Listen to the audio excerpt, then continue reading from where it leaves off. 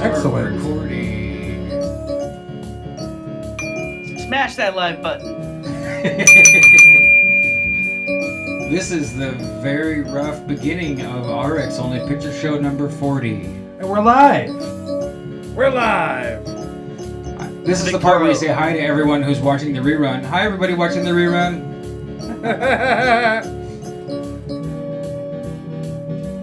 Did you see the cloned JEM meme, Tracy? The what? Cloned JEM? No. Oh, wow. What was that? JEM made a meme, and it's got you saying, you're saying I don't know, and I'm saying who cloned JEM, and JEM's sitting in his piano, but he's somehow like, he's on his phone and he's taking a drink of beer, it's like five of me. And he's holding a microphone and like, I believe it was a root beer. Snake Jones in the chat with the first is Wednesday already? Jeez. I wish it wasn't Wednesday. Just kidding. Wednesday again. Alright. Let's sit down and promote this stuff.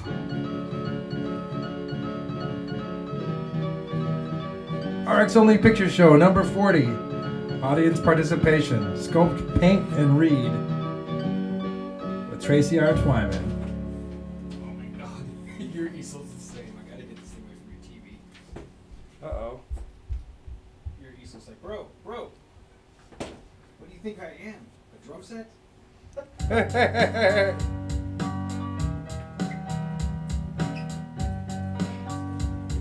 Well, Scott, 3 legs and no place to sleep. A drummer. No, let's see, the joke is, what has 3 legs and only an asshole? A drum throne. A drum throne is the fancy name for a drummer's stool that he sits on. And it has 3 legs, you know, like it's a metal adjustable stool, so there's a lot of really good drummer jokes, like how do you get a drummer to get the hell off of your front porch? How's that? Pay him for the pizza. What do you call a drummer with no girlfriend? What? Homeless. I love drummer jokes. There's at least one more. To make it even, since I'm more of a lead singer type, how do you know when the singer's at the front door? How's that? If you can't find the key. If he can't find the key and he doesn't know when to come in.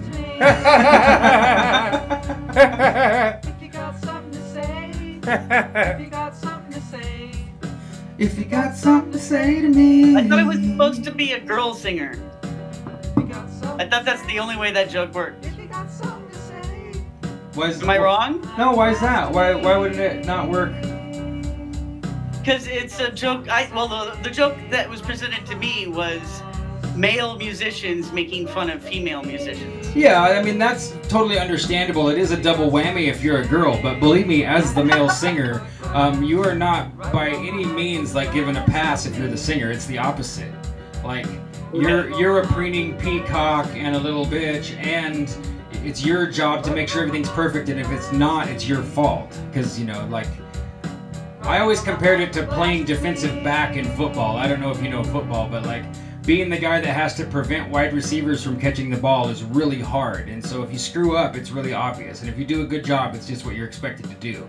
It's being the singer is the same. Like, if you forget the lyrics or sing a big flat note or you come in at the wrong place, there's no, you know, if the bass player kind of screws up, it's pretty easy to hide it or to ignore it and kind of let it go.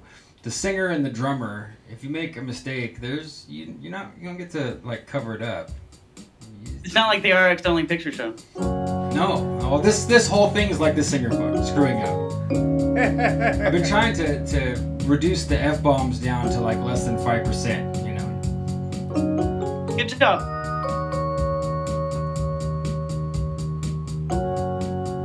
11 are watching. What will happen now?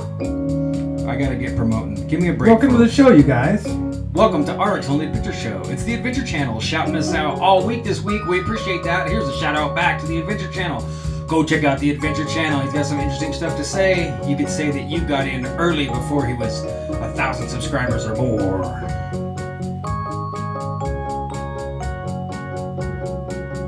love this song. This song's called Tree of Me.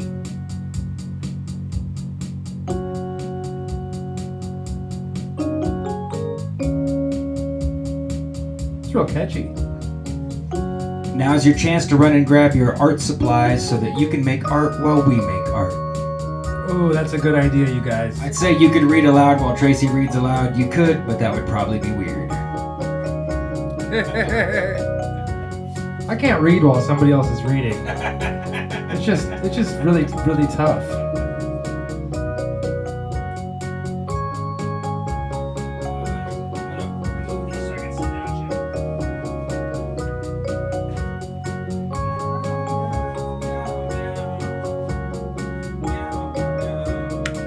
What is up, Jacob Bacchus?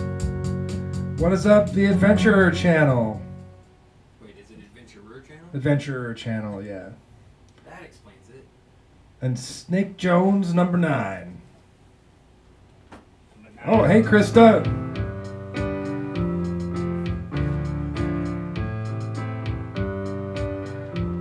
It's Jim's song. All types of toads are welcome at our castle. An American One. What? It's Real Plus Ultra Hours. Who up?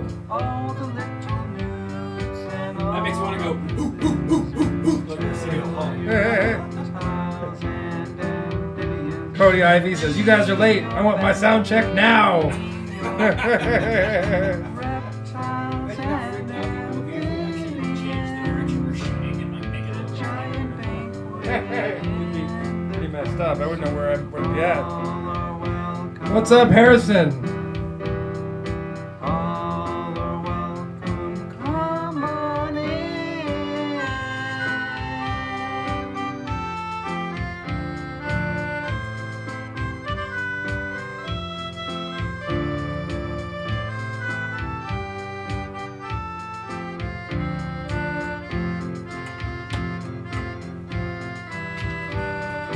Are you guys ready to make some art? Listen to some reading today? All varieties of frogs come in. All the little nudes and all of the reptiles and amphibians. All are welcome, please come in. Reptiles and amphibians. My phone just tried to tag Tracy Dorvino. I have no idea who Tracy Dorvino Maybe you is. should. There could be only one Tracy, I guess.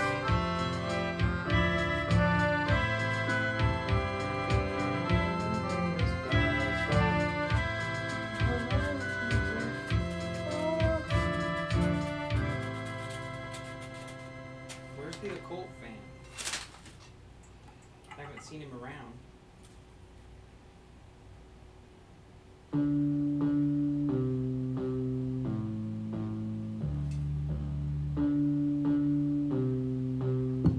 It's possible he had something better to do. Who do you want? What? Where do you want? Maybe he's getting one of those half degrees. What did you want to be when we're grown up? It's like a black belt with red stripes. How much longer Should I tag AC Castillo? Should. You're like a telepathic mind flower. You're my fellow psychic brain tower. Scissors are not very good. Like the telepathic daisy baby melt in the sun. Like the telepathic flower of my mind. Who do you want Something to better to do? kill Blasphemy. me? Blasphemy. Who would you rather trade in for? She always comes about blasphemy. How many times a day will you be my mistake? How do you want to feel about me? You're like a telepathic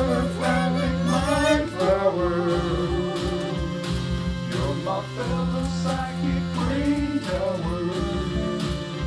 You're I'm gonna throw these paper clippings on the floor.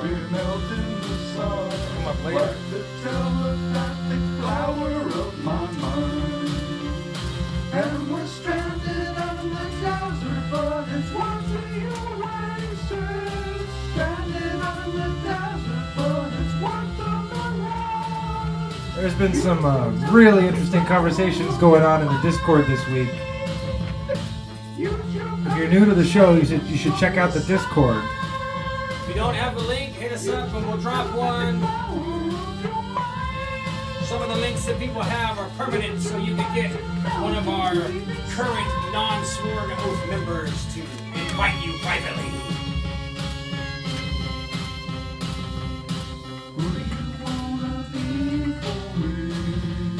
It is sort of an oathless mystery school, as we say. I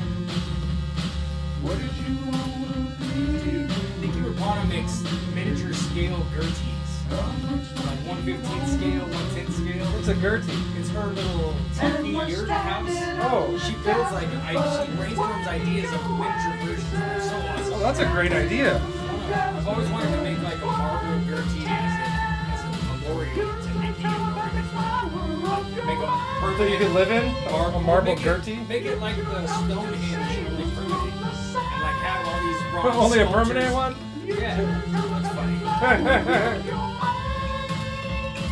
Because Stonehenge is so fleeting. Now you know what we really think, Stonehenge.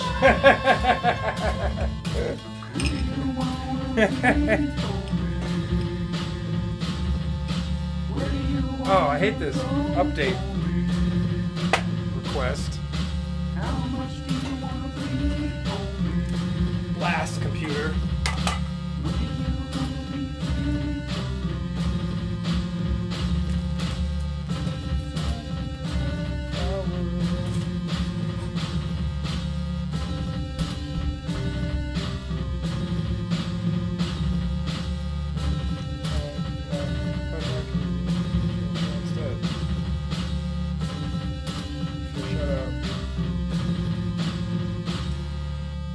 All right, Delta Victor W7XDV says, I'm painting. Sweet. Sweet. Well, you're a step ahead of me, Delta Victor. Oh, this is a really good song. You guys should check this one out. It's called The Recent Placebo. He called me by the wrong name. What do you got behind you? Reading the chat here. You should hire somebody to read the chat. That would be cool. They could sit in the corner and just silently read the chat. LOL. Ah. Ah. Or you can call me baby, but my real name is Adam.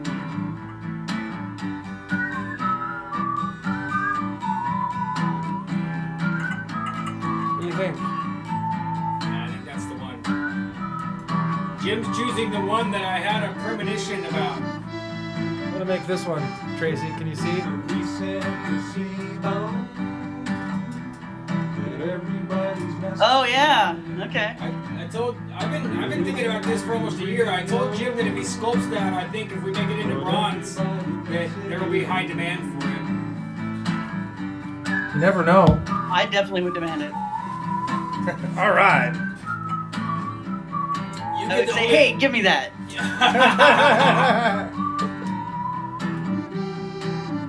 How am I gonna do it? You went over We were gonna make yours out of pot. and you took I don't know why I said That's great. That way you're totally conflicted. Like, this is so pretty, but I so want to be baked right now. You can call me sir, Okay. but you can't call Can you see me, Tracy? I can. Okay, now, if I step out of the way, can you see this? Must have heard maybe. Not very well. Kind of dark. There's a lectern in front of it. This thing. Yeah. This is in the way, Sean. Yeah, but I think there's not enough light in this thing. You can turn on that blaster up there. Turn on the blaster. Oh, it's unplugged. You can plug it back in though. I made room.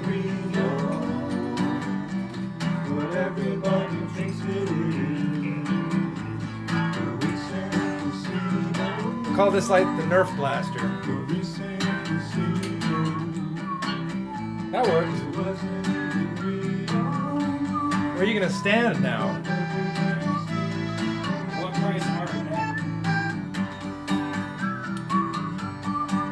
Heavy? I want to get like one of those harnesses, like the people that play Peter Pan wear in the plays, where they can fly, and then you can just like hang from the ceiling, upside down, and paint and stuff. That's What about some gravity boots? That's the real reason you were trying to get Mike to do it. Gravity boots would be sweet.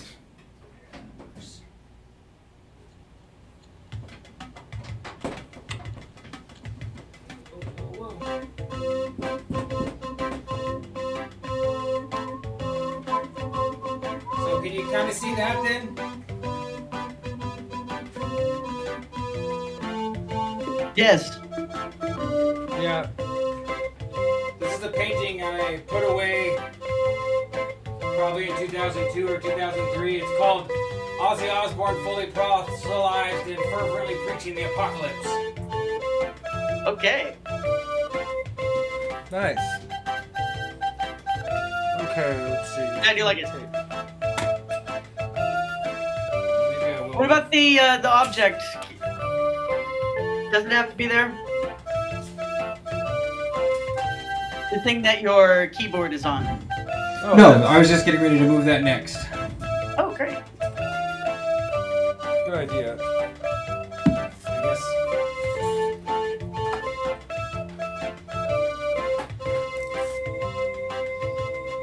Yeah, we're not gonna lecture, so we don't need a lectern.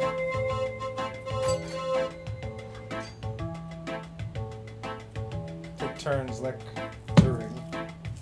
Lecturing. Lecturer.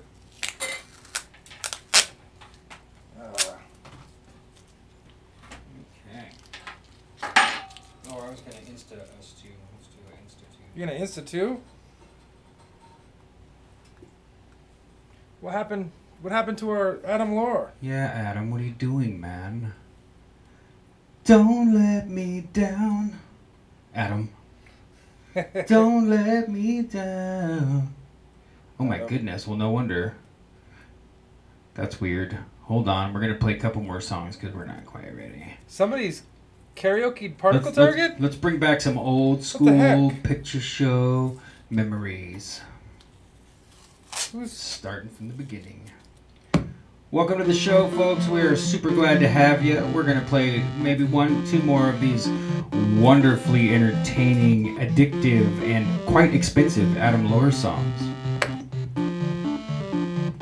You can get all of these on vinyl. They're $110 each. They're 45 singles, and they come with a record player.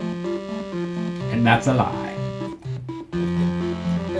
Making that up. shouldn't lie? 27 watching, that's my lucky number. 2 + 7 = 9. 9 is the number of completion. We better complete some art today. That's my goal, that's why I chose this thing. Have you ever done the, what's it called, Briggs-Myers test, Tracy? No.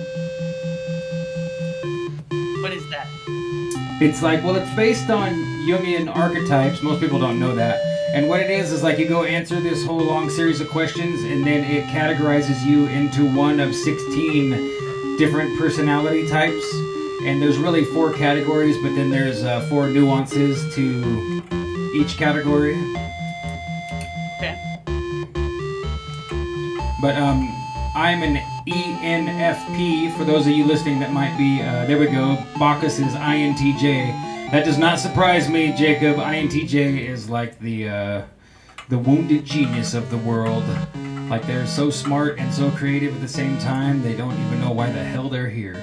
And INTJs and ENFPs, like, we're supposed to be like bread and butter. But ENFPs, like, it's a cliche. Like, there's memes about ENFPs having lots and lots and lots and lots of unfinished projects. Oh. And it's true. Jim could testify that.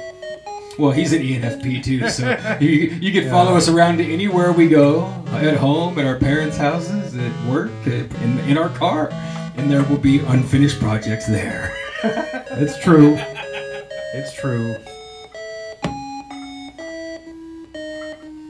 Let's see. Alright, I'm gonna shoot a quick video. You're gonna shoot a video? Yeah.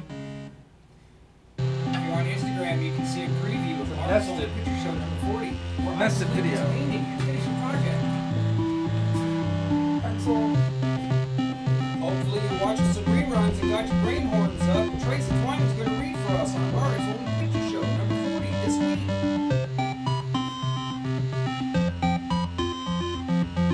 It's honestly so embarrassing to go back and watch the shows because I'm such a dork. La, la, la. Here's our ON Picture Show studios. Get a good look because that might not always look like this. Hey, I have a question for the audience.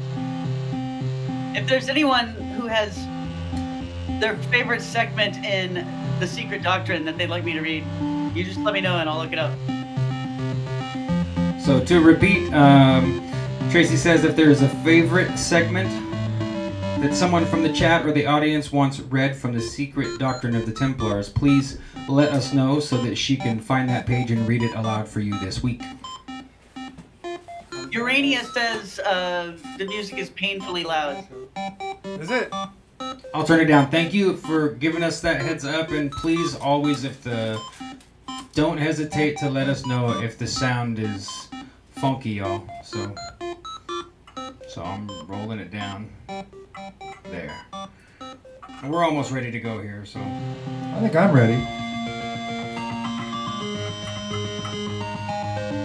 Never be ready enough. Oh, I didn't push the extra 2 buttons. Oh well.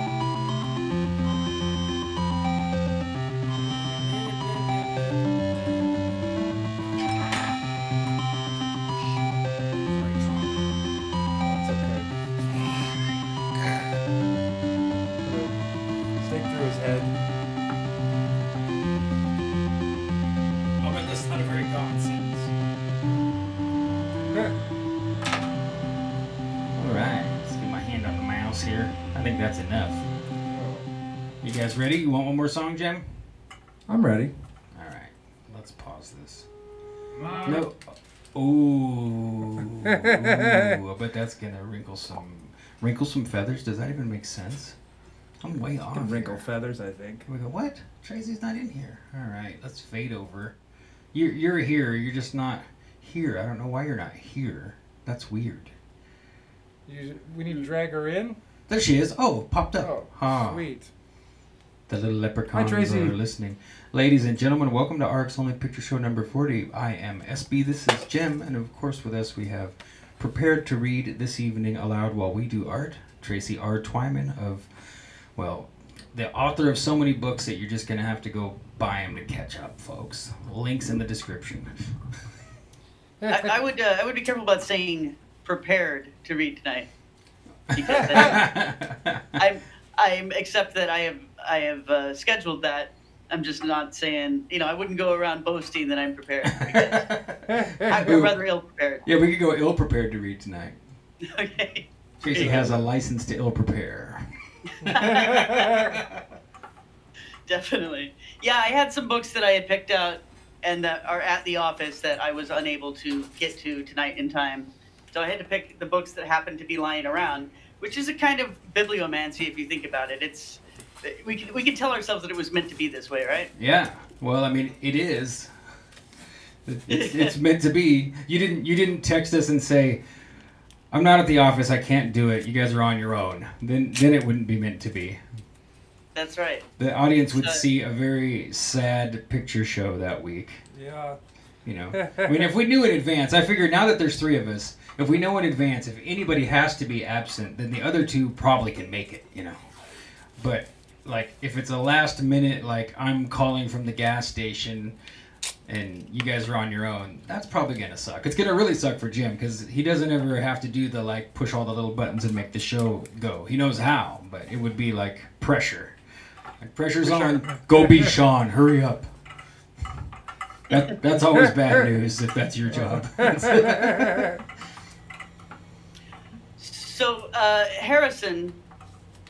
Oh, never mind. He's looking for it. Harrison had said something in the chat about the 7 rays, talking about that as that's a segment in the Secret Doctrine. So he says he's looking for it now to tell me what passage I should read here. Cool. But He's also complimenting your haircut. Did you see that? It does look nice. No, it looks good. Yeah, it says nice haircut, Tracy. well, thanks, guys. That's very nice of you. Should I start off with some streams in the desert? Who's the author on that one? Someone named Cowman. Well, before you start, let me reveal my bag of tricks and tell everybody what I'm doing, and then we'll get right into it. Yeah, go for it. So please. I'm gonna step out of the way again. This is a painting I started in 2002 or 3, and it's called Ozzy Osbourne, fully proselytized and fervently preaching the apocalypse. Oh, Jim, I forgot. Yeah. Also, these things are being ceremoniously removed. And what we'd like to do is encourage you that if anybody wants to see these completed, this and the 2 sculptures of the Bogdanovs, we're going to take them out of here. They're not going to be in the studio anymore. I'm going to put up some places to support us on Patreon, extra places to click on Patreon. And let's put these into post-production, completion, and into reproduction. You can get prints, get mouse pads, get coffee cups, get t-shirts. Oh, good idea. I don't know, we could do photography of your sculptures and do the same with those. But I'm taking this Bogdanov away. I guess this Goodbye, Bogdanov. That's right, everybody say goodbye, Bogdanov. I think this is Grichka. Bye, Bogdanov. Remember what's it? Grichka. This is Grichka. On Bichka. No, you have to go way back to see me painting this one. That was the first one. Goodbye. Goodbye, Grichka. What's the other guy's name, Jim? Do you remember? Igor. Igor, yes. And so I'll bring them over here carefully so everyone can give them a kiss. Kiss your Bogdanovs goodbye. Ooh, I don't want to go past the microphone. Can you see them right there or not? You have to turn them around a little bit there. There they are. I guess, is Trump allowed to stay? We can mold and reproduce these. In bronze would be very expensive. We could put them in some kind of a resin or foam. And what, you think we'd get the price down to less than $100 probably? But the molding. That's a bargain. Yeah, I mean, bronze would be very expensive.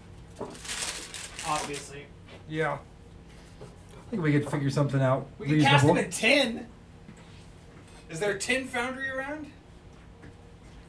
Maybe. Aluminum would be easier.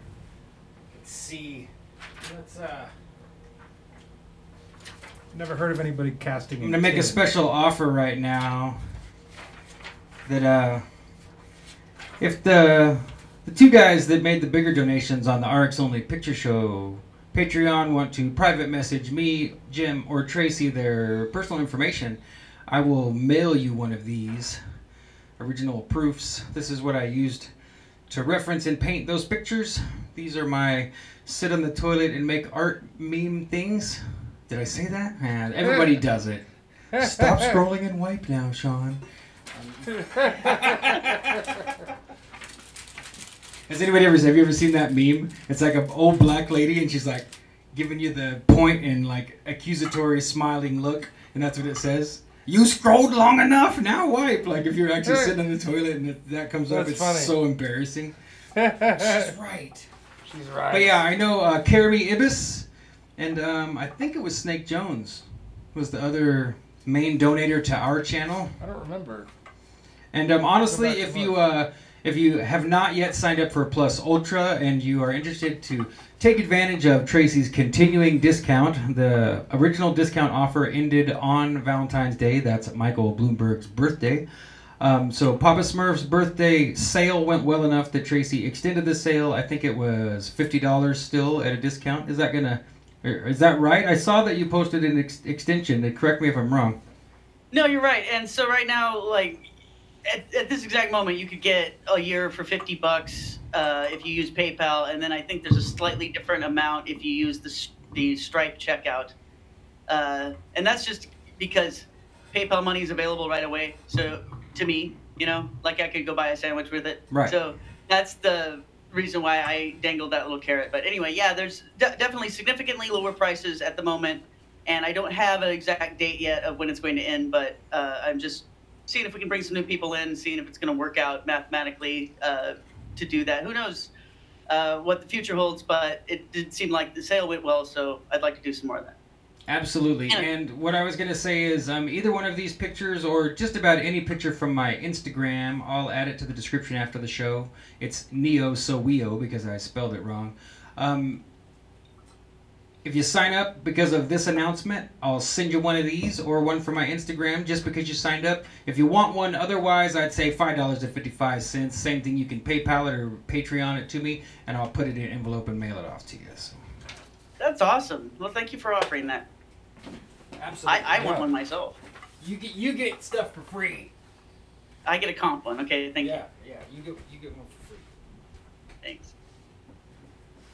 If you'll promise to hang it with the other Olympic gods. You get little do you know, Tracy's sitting on Mount Olympus, and I can't say any more than that. Sitting on. Well, you're up at Mount Olympus, let's just say, in my mind anyway, because of the poster art. I'm totally. Oh wait, no, lost you're here. home. I'm lost. I'm sorry. That would have worked if you weren't home. I mean, are we talking about the Mercury statue or what? No, Not sure what no, you're I'm talking talking about at your office. There's a terrific amount of Olympic artistic yes. design. So to me, in my mind, that's what I thought. Oh, like Tracy's at Mount Olympus. That's where she works each day, up on Mount Olympus, because she's a goddess. I forgot about that whole thing. Yes. Okay, There's so a lot of Olympic art. here's my bag of tricks. What I'm going to use to make stuff with. Wow. You guys might have been suspicious that I was a Mason, and you're right. Oh, the compass is on the Bogdanov thing. That's okay. I'll get it for you. There's the square. Actually, I'm not a Mason, but where's the Colt fan? Ooh, there he is. This is That's a cultic, man. This is specifically for a Colt fan. It's all about it, baby. What's up? What's up? Screen capture this and make it into a weird meme. Yeah, Look at that. you might actually need that. I brought this because Your goose is cooked, man. it's all over, Alger. Sometimes you need to magnify things. Yes. Quite a bag of tricks there. I save all the different little colored nets off of the vegetables. I can't help myself, and then I stash them away from my girlfriend because if she sees too many of them, she'll be like, "Would you throw that garbage in the garbage?" You know.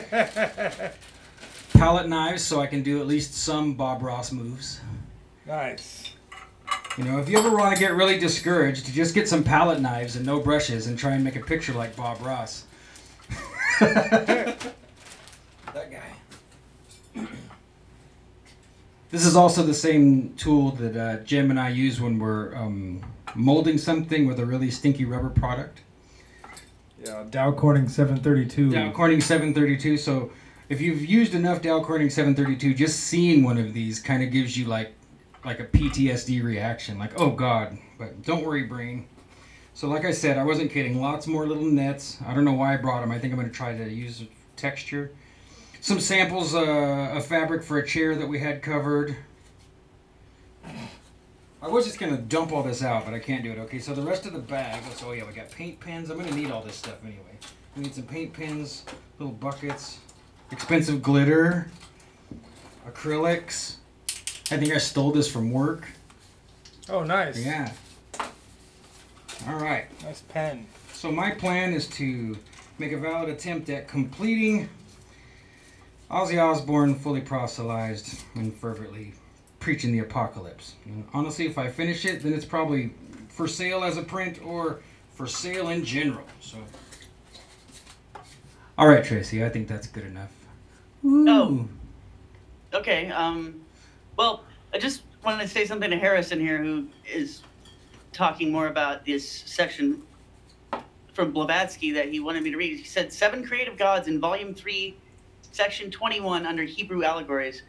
I have Secret Doctrine here. I only have 2 volumes, and I kind of thought that's all there was of that. I don't have her other books. I just have that. So I'm a little confused here, but Check it out. anyway, I do have something. There's a chapter here called the 7 Lagu Centers. I have no idea what that is. But anyway, I was going to start off with Streams in the Desert, and this is just a devotional reading, I guess. See, And tell us the author again, please, because the name was great. Okay, Cowman, Mrs. Chase E. Cowman. And this was the 39th printing of Streams in the Desert. Let's see, when was it actually published? So this one was printed in 1925. Oh, wait, 1950. And they had already done 39 of them, so I guess it was pretty, it was an evergreen product back then. And so it has a different devotional thing for every day of the week. So today's the 20th. That's the only reason why I'm reading this one. And I have not read it before. In fact, almost anything I'm reading tonight, I haven't read before, except maybe one story that I had in mind. So, in other words, I can't guarantee the quality of this stuff, folks. Please be forgiving to Tracy, as her initial plan was different than this one, and she's having to maybe improvise a little more than she really wanted to. Okay. So anyway, nothing shall be impossible unto you. That's a quote from Matthew 17:20. Oh, and I should add, too, that there's some notes from my great aunt Imogene. See, that's who sent this to me years ago when I was going through a tough spot, and she thought that this would be helpful to me. So she sent me her copy of this that she had for years. Nice. And you can see all of her notations in it. And some of them are different colored ink, so you can tell that she went through this book year after year and read the same passages each day every year and made her notations on it. And her name was Imogene? Yes. Yeah, that's great. I have a similar book. Oh, Yeah. cool. So go right ahead, please. Today's devotional. Sure. It is possible for those who really are willing to reckon. And she scratched out reckon and wrote depend. Like either maybe that was to help her understand what the sentence was next time she read it. I don't know. Okay, so it is possible for those who really are willing to reckon on the power of the Lord for keeping and victory, to lead a life in which his promises are taken as they stand and are found to be true. It is possible to cast all our care upon him daily and to enjoy deep peace in doing it. It is possible to have, actually, I should be putting some emphasis on it is possible, because that is italicized. It is possible to have the thoughts and imaginations of our hearts purified in the deepest meaning of the word. It is possible to see the will of God in everything and to receive it not with sighing, but with singing. It is possible, by taking complete refuge in divine power, to become strong through and through, and where previously our greatest weakness lay, to find that things which formerly upset all our resolves to be patient, or pure, or humble, furnish today an opportunity, through him who loves us and works in us an agreement with his will and a blessed sense of his presence and his power, to make sin powerless over us. These things are divine possibilities, and because they are his work, the true experience of them will always cause us to bow lower at his feet and to learn to thirst and long for more. We cannot possibly we cannot possibly be satisfied with anything less. Each day, each hour, each moment in Christ, through the power of the Holy Spirit, than to walk with God. And that's a quote from H.G.C. Moulet. Here's another quote. We may have as much of God as we will. Christ puts the key of the treasure chamber into our hand and bids us take all that we want. If a man is admitted into the bullion vault of a bank and told to keep himself, and told to keep himself and comes out with 1 cent, whose fault is it that he is poor? Whose fault is it that Christian people generally have such scanty portions of the free riches of God? That's a quote from someone named McLaren. And then there's some notes in the liner, but I think So let's. Could I hear that last quote one more time? So if a man goes in and he's told to not take any money and he takes 1 cent, is that saying that it's like it's an allegory of the tiniest bit of dishonesty is still dishonesty? Am I right? Is that? I got a little bit confused about it, so yeah, I'll read it again. If a man is admitted into the bullion vault of a bank, oh, sorry, I read it wrong, and told to help himself, and comes out with 1 cent, whose fault is it that he is poor? Whose fault is it that Christian people generally have such scanty portions of the free riches of God? So it's just telling you, like, it's telling you that you should go ahead and help yourself. Right. You know, it's saying God says take all you want, so if you don't, it's on you, fool. Yeah. So hallelujah, amen, amen to that. That's cool. All right. Should I... Let's see. Should I read a ghost story? I don't know. I think you should read tomorrow's devotion too, because we're not going to be able to get one otherwise. So. Okay. Because I mean, today's done, you know. So let's. And it's actually tomorrow in certain time zones. I'm sure for some of our viewers, it's the 21st already. We're in the Pacific time zone, so it's the 20th for us still for a few more hours. I guess it's only 11 on the East Coast, right? Hey. All right, here we go. Rest in the Lord and wait patiently for him. Psalm 37:7. Have you prayed and prayed and waited, and still there is no manifestation? Everybody say amen. Amen. Amen. Hey, but when I move this microphone, do you guys hear it? Yeah. You can definitely hear the moving of it. If you take that red thing off of there, as long as you keep it below your mouth, it'll probably make that less. Really? Okay. How was that? You guys like that? Yeah. I mean, the ripping sound. Okay. So, are you tired of seeing nothing move? Are you just at the point of giving it all up? Perhaps you have not waited in the right way. Jeez. Perhaps you have not waited in the right way. I should have waited differently. Me too. This would take you out of the right place, the place where he can meet you. With patience, wait. Romans 8:25. Patience takes away worry. He said he would come, and his promise is equal to his presence. Patience takes away your weeping. Why feel sad and despondent? He knows your need better than you do, and his purpose in waiting is to bring more glory out of it all. Patience takes away self-works. The work he desires is that you believe, John 6:29. And when you believe, you may then know that all is well. Patience takes away all want. Your desire for the thing you wish is perhaps stronger than your desire for the will of God to be fulfilled in its arrival. Patience takes away all weakening. Instead of having the delaying time, a time of letting go, know that God is getting a larger supply ready and must get you ready too. Here. Hey, I'm ready. Patiently, Tracy. I know. I'm not waiting right. Okay. Patience takes away all wobbling. Make me stand upon my standing. Daniel 8:18. Patience takes away all wobbling? That's what it says. Ralph wobbles too much. I can feel the picture show memes arriving on that one. God's foundations are steady, and when his patience is within, we are steady while we wait. Patience gives worship. A praiseful patience, sometimes long-suffering with joyfulness. Okay. Oh, sometimes long-suffering with joyfulness, and that's a quote from... what?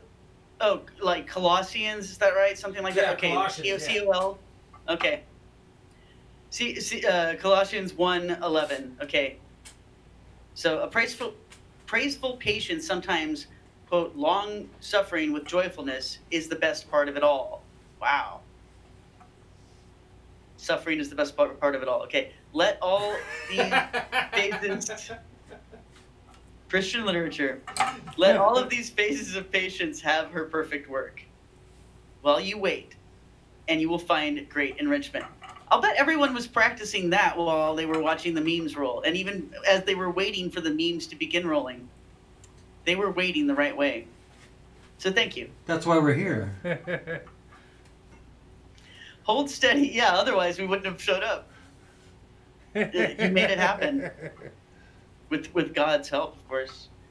Hold steady when the fires burn, when inner lessons come to learn.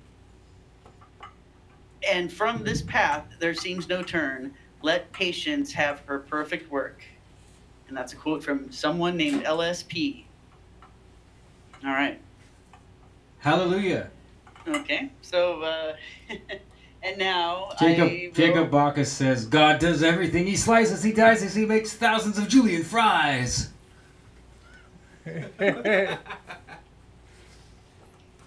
All right. Oh, I told you guys, you know, as we were warming up here, that I have a book about tapping, and it's actually written by the woman whose tapping video we watched a few episodes ago. So that's something we could delve into here. Separated all the print and... What? It's weird. I'm marveling at, like, I ripped this t-shirt up and, you know, put some of it on my head and some of it around my neck. Honestly, this is a redundant part of my artistic process, believe it or not. But it had print on it, and I just noticed that the bottom half separated perfectly. It's even, and none of the print is on there, and I just thought that was very strange.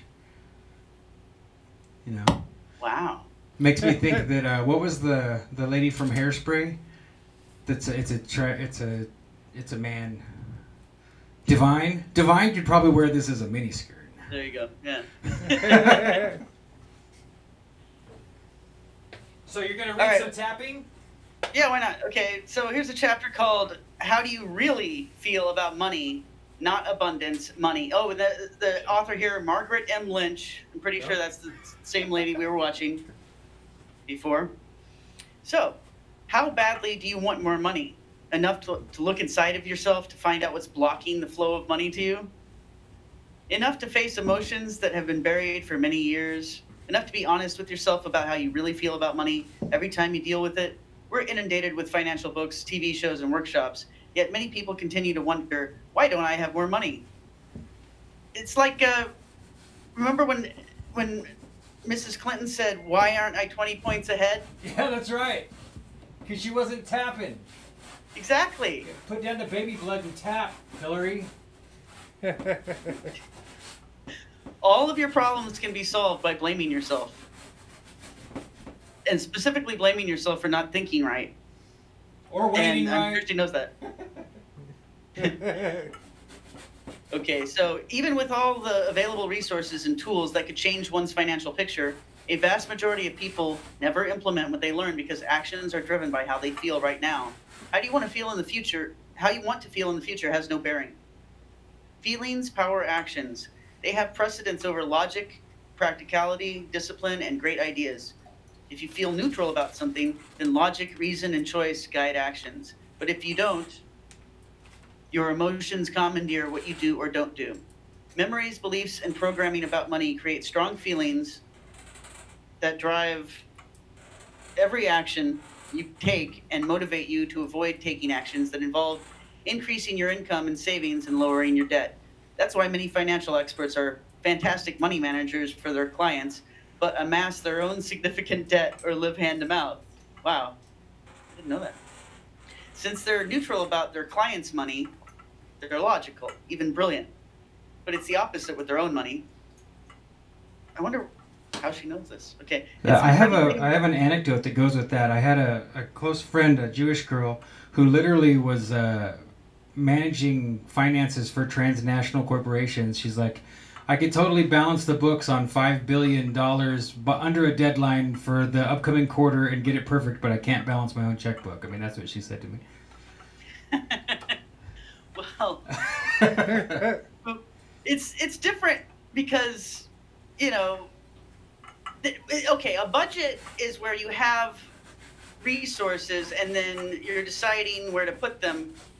But if the resources that you have in your own personal budget aren't adequate under any measure, you know, and there's no way to scale down your needs any further, then you're not really making budget decisions. You know, you're just deciding what pain to endure this week. You know, it's like I just think it's a totally different thing. No, I agree. And plus, okay, if she's managing accounts with billions of dollars or millions, then her ability to do that without an error, well, there's probably a margin, you know, that would really impact her own budget.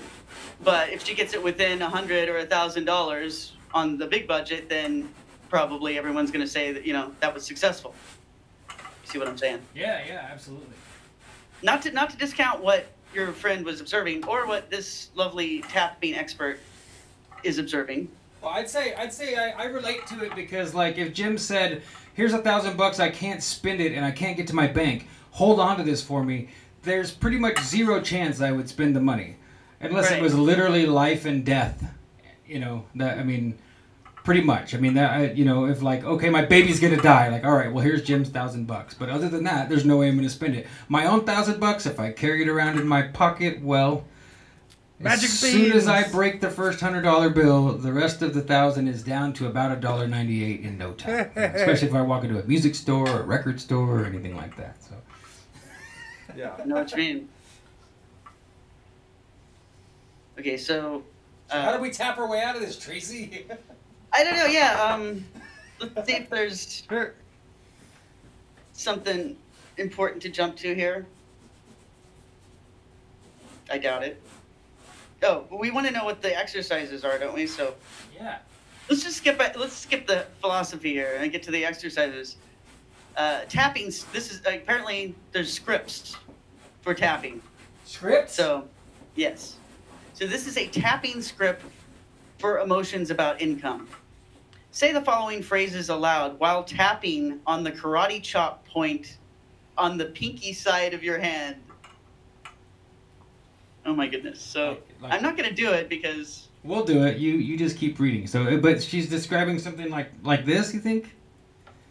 I can't see you. Hold on a sec. I need to re-secure my door here. Hold on. Yeah, we'll wait. Everybody tap with us. We're trying to... 40 is the number of authority and power, or 4, the number 4 is like authority, power, like they call that the cops number. And so I was thinking, you know, the combination of art and the authority that we need to bring some money. We all want a lot more money so that we can make... We want this to be a 24-hour show. 24 hours a day, 6 days a week. But it's going to be expensive, so... So okay. This is the pinky side karate chop tap, like. All right, here we go. Even though the truth is I try to be positive, this number is just not enough. What number? Sorry, no, I'm presuming that's the number of. Yeah, she must have gave us a number. That you have. Yeah, she must have gave us a number or reference to a number that we didn't read when we skipped. But we can all assume that the number is not enough. Yes, hear, hallelujah. Okay. It's not enough. And I really feel that right in my stomach. It is depressing. It is scary. It is hopeless, and I am really disappointed. I totally honor all of these real feelings, and I am so open to healing them because this is a conflict. Even though this money just isn't enough, I am going to accept all of my awful feelings about that. This hopeless feeling, this deep shame. Shouldn't I be ashamed? All my disappointment and all my fears. Oh my God, what if it never changes? I am really feeling the pain of money. Even though my money just isn't enough. This is depressing me. Even though my money just isn't enough, I am just not earning enough. And that is the truth. I honor who I am anyway, the loser that I am. I added that. And all this heavy emotion about money. It feels so disappointing, depressing. It is a battle. Continue tapping through all the points using the following phrases. Refer to the diagram in chapter 2, which we don't know about. Okay. This feeling in my stomach. Oh, I don't want to look at this. My income just isn't enough. I try to be positive. I have been positive for years. Yeah, right. Obviously not. Not enough. And it is still not enough. It hasn't ever been enough. This is really scary. It feels hopeless. Goodness. I might have to email this lady. Disappointing and shameful. It is just not enough. Panic, fear, depression, anger. Every time I think about money, every time I see my income. It is really hard to be grateful when I feel so bad. It is just not enough. I'm still tapping. Good. That's helping. All right. So take a nice deep breath. Now look at your income number again and voice out loud. It's not enough. This statement may still be very true, but measure again how intense your feelings and reactions are now on the scale of 1 to 10. This is a great way to see how far you've shifted or if you need to tap through the round again. When the emotional intensity comes down on the scale to a 1, you can get to the other side and go from fear, sadness, and disappointment to empowerment and a whole new vibe about your income. So get positive. When you disconnect your programmed response, you can instill a new one. You have the space and ability to choose a new way to feel great, excited, and interested and enthusiastic about money. Let's tap again, but this time instilling a powerful positive affirmation to shift and reframe how you feel about money. Nice. So that was tapping out the bad part, and now we're going to tap in to the bundle, I'm going to say we're going to... Folks, tap with us, because we're going to tap our way into Scrooge McDuck's money bin. Only the real one, not a cartoon. Our own personal money bin. Yeah. All right. Yeah. Say the following phrases aloud while tapping on the karate chop point. Even though my income still isn't enough, I am totally open to the millions of ways that money can show up for me. Even though this isn't what I wanted it to be, I recognize in the present moment that I am just looking at a result on paper from my past. But in this present moment, I am a powerful manifester. So I am changing my vibration about money. I am totally open to all the ways money can start showing up for me. And everything I need, I am now attracting to me. To allow more money into my life, I am now attracting ideas, inspirations, actions, people, circumstances, anything I need to allow money to show up for me. I am opening up my vibration about money by saying one simple word. Yes. Yes. Yes. I am now saying yes to money. Yes to money. Yes, money. All right. No, we're not done. Hey. I thought that was it. No. Now tap through the points using the following phrases on your own. Looking at my money used to make me angry or fearful and depressed. Now when I look at money, I just say yes. I actually love receiving money.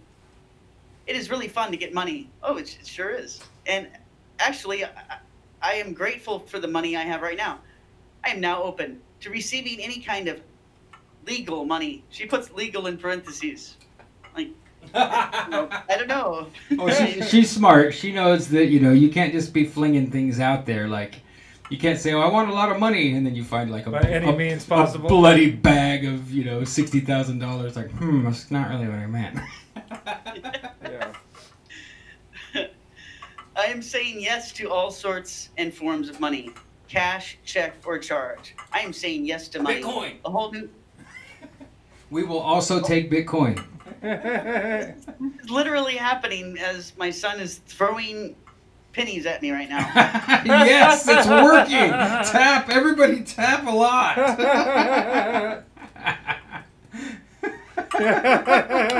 I'm going to break my wrist. Oh, crap. It's rare to see results so fast, Yeah. Tracy. It really is rare to see results so fast. I guess you really got to say it out loud. You're getting... Okay, so we're not even done yet. Oh, I'm going to say yes to money all day long. When I wake up in the morning, when I go to sleep, yes to money. Even when I dream, I'm saying yes to money. I love this vibration. I love this vibration of receiving. I am now receiving and welcoming more money into my home, into my business, right into my hands. I am so curious as to how it will show up. Me too. Yeah. This is exciting. I would think that actually what you're doing is probably better than tapping. Like, if you say this stuff while you're doing art, you know? Oh yeah, that's what I stopped tapping and figured. Well, if I'm rubbing, what I did, I started by rubbing some mild paint thinner on this because it's been sitting in the garage. So I figured, well, while I'm cleaning this thing off, dusting it off, that's definitely imbuing. Get the money. Like maybe that's going to help me sell this particular piece. You know. You'll probably sell it for tens of thousands of dollars just because of this. Yeah, I think I'm going to sell it to Damien Eccles. Just kidding. Why? I mean, if he wants it, I'll take his money. I can't lie. That's, you know. That's it. It's all good, homie. You should make that happen. Donate half of it straight to Bill Ramsey. Okay, so I've got 3 more paragraphs here. All right. I love this vibration. I love this vibration of receiving. I am now receiving and welcoming more money into my home, into my business, right in my hands. I am so curious as to how it will show up. And I am already feeling excited and grateful for more money showing up. Yes to money. Thank you for money. Open to receiving money all the way through me, mind, body, and soul. Here, here. There you go. Now she could have written a book about all the other, you know, things in life that you could make happen with tapping, but I think she knows that that's really the only thing that anyone is slapping themselves in the face to get, and I think she knows where her audience is. So yeah, I doubt people probably aren't like. What are the other main things? I mean, people might be tapping to lose weight, to get money and lose weight. I can imagine some people tapping to like get some sex or at least a nice dinner date. You know, but hard stuff. I was trying to think of like someone tapping, like what's something challenging and hard, like I just can't think levitating. of it. I don't know. Levitating is hard. I love. This is why I love Tracy Twyman, folks. That's the kind of answer that I love. Like, what's something hard? Like most people would say, absolutely impossible to levitate, right? The majority of people, like, can you levitate? Like, no, it's a magic trick. Like, not real magic. Like, it's just Haven't hard. you seen The Craft? The Craft, is that what you said? Yeah. If I have, it's been so long I don't remember, but that's... They levitated it? Light as a feathers, stiff as a board. Oh, we did that when we were kids, yeah. That and Bloody Mary in the mirror. Well, did anyone levitate? Well, yeah, you put your fingers just barely under their back. It worked. With the help of your friends, you can levitate. Yeah, you get like 5 or 6 people and you just barely put your fingers underneath the edge of their back and you say, light as a feather, stiff as a board, over and over again, and eventually you can pick them right up off of the floor. But I mean, I always thought it was just, you know, the power of 6 people lifting their friend off the floor, but it did seem supernatural when we did it, so. Yeah, it does. Yeah, I can't pick anyone up with my fingers, so I think maybe you're just trying to rationalize it now. Maybe, because I always thought of it the same as the Ouija experience. We only played with the Ouija board once, and it freaked us out, and we never did it again, because it, like, told us who was going to win the Super Bowl that year accurately, and, like, other scary stuff, and so, I mean, I'm preaching to the choir here, folks.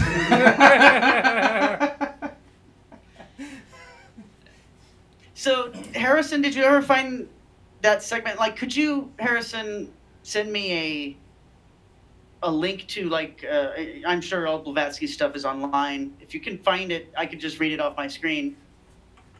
Because I don't think I have that in the Secret Doctrine.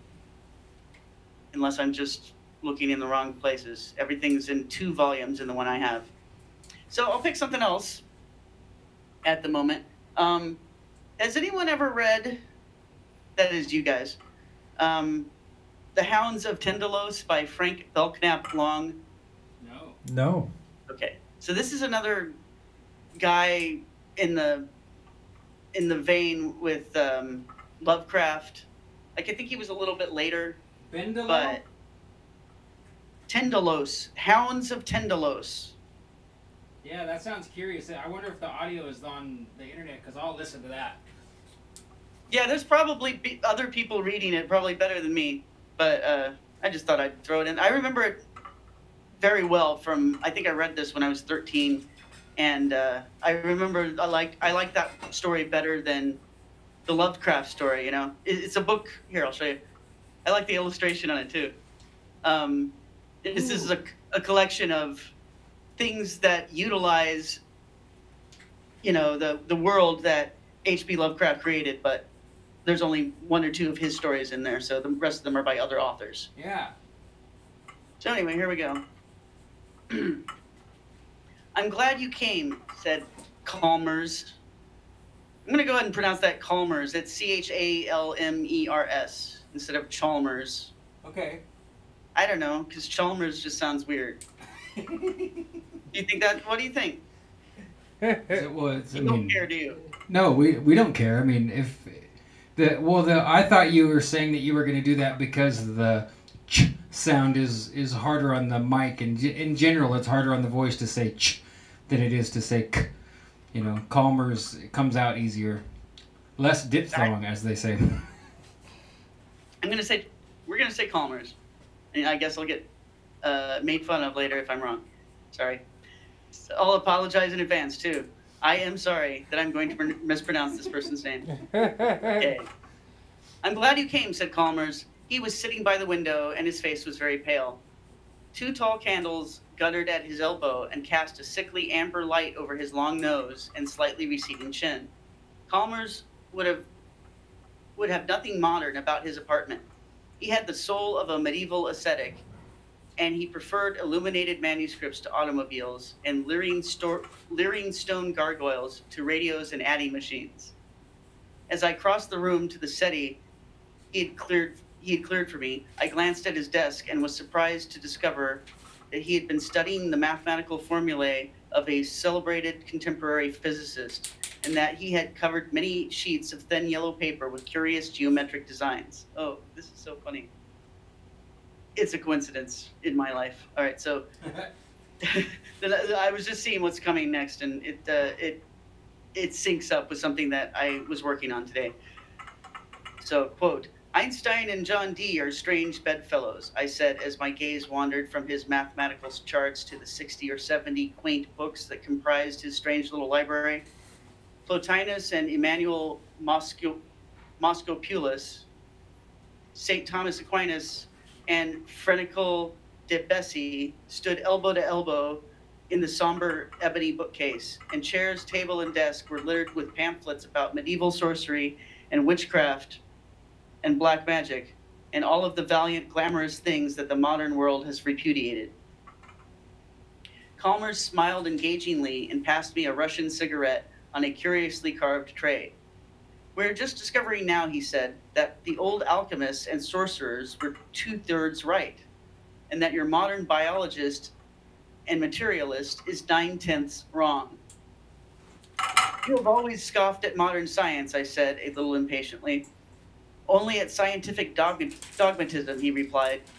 I have always been a rebel, a champion of originality and lost causes. That is why I have chosen to repudiate the conclusions of contemporary biologists. And Einstein, I asked? A priest of transcendental mathematics, he murmured reverently, a profound mystic and explorer of the great suspected. Then you do not entirely despise science. Of course not, he affirmed. I merely distrust the scientific positivism of the past 50 years, the positivism of Haeckel and Darwin and of Mr. Bertrand Russell. I believe that biology has failed pitifully to explain the mystery of man's origin and destiny. Give them time, I retorted. Chalmers' eyes glowed. My friend, he murmured, your pun is sublime. Give them time. That is precisely what I would do. But your modern biologist scoffs at time. He has the key, but he refuses to use it. What do we know of time, really? Einstein believes that it is relative, that it can be interpreted in terms of space, of curved space. Of curved space. But must we stop there? When mathematics fails us, can we not advance by insight?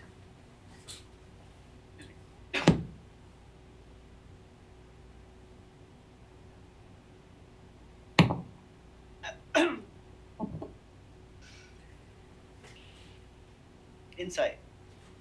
Okay, you are treading on dangerous ground, I replied. That is a pitfall that your true investigator avoids. That is why modern science has advanced so slowly. It accepts nothing it cannot demonstrate. But you, I would take hashish, opium, all manner of drugs. I would emulate the sages of the East. And then perhaps I would apprehend. What? The fourth dimension. Theosophical rubbish. Perhaps, but I believe that drugs expand human consciousness. William James agreed with me. And I have discovered a new one. A new one? A new drug? It was used centuries ago by Chinese alchemists, but it is virtually unknown in the West.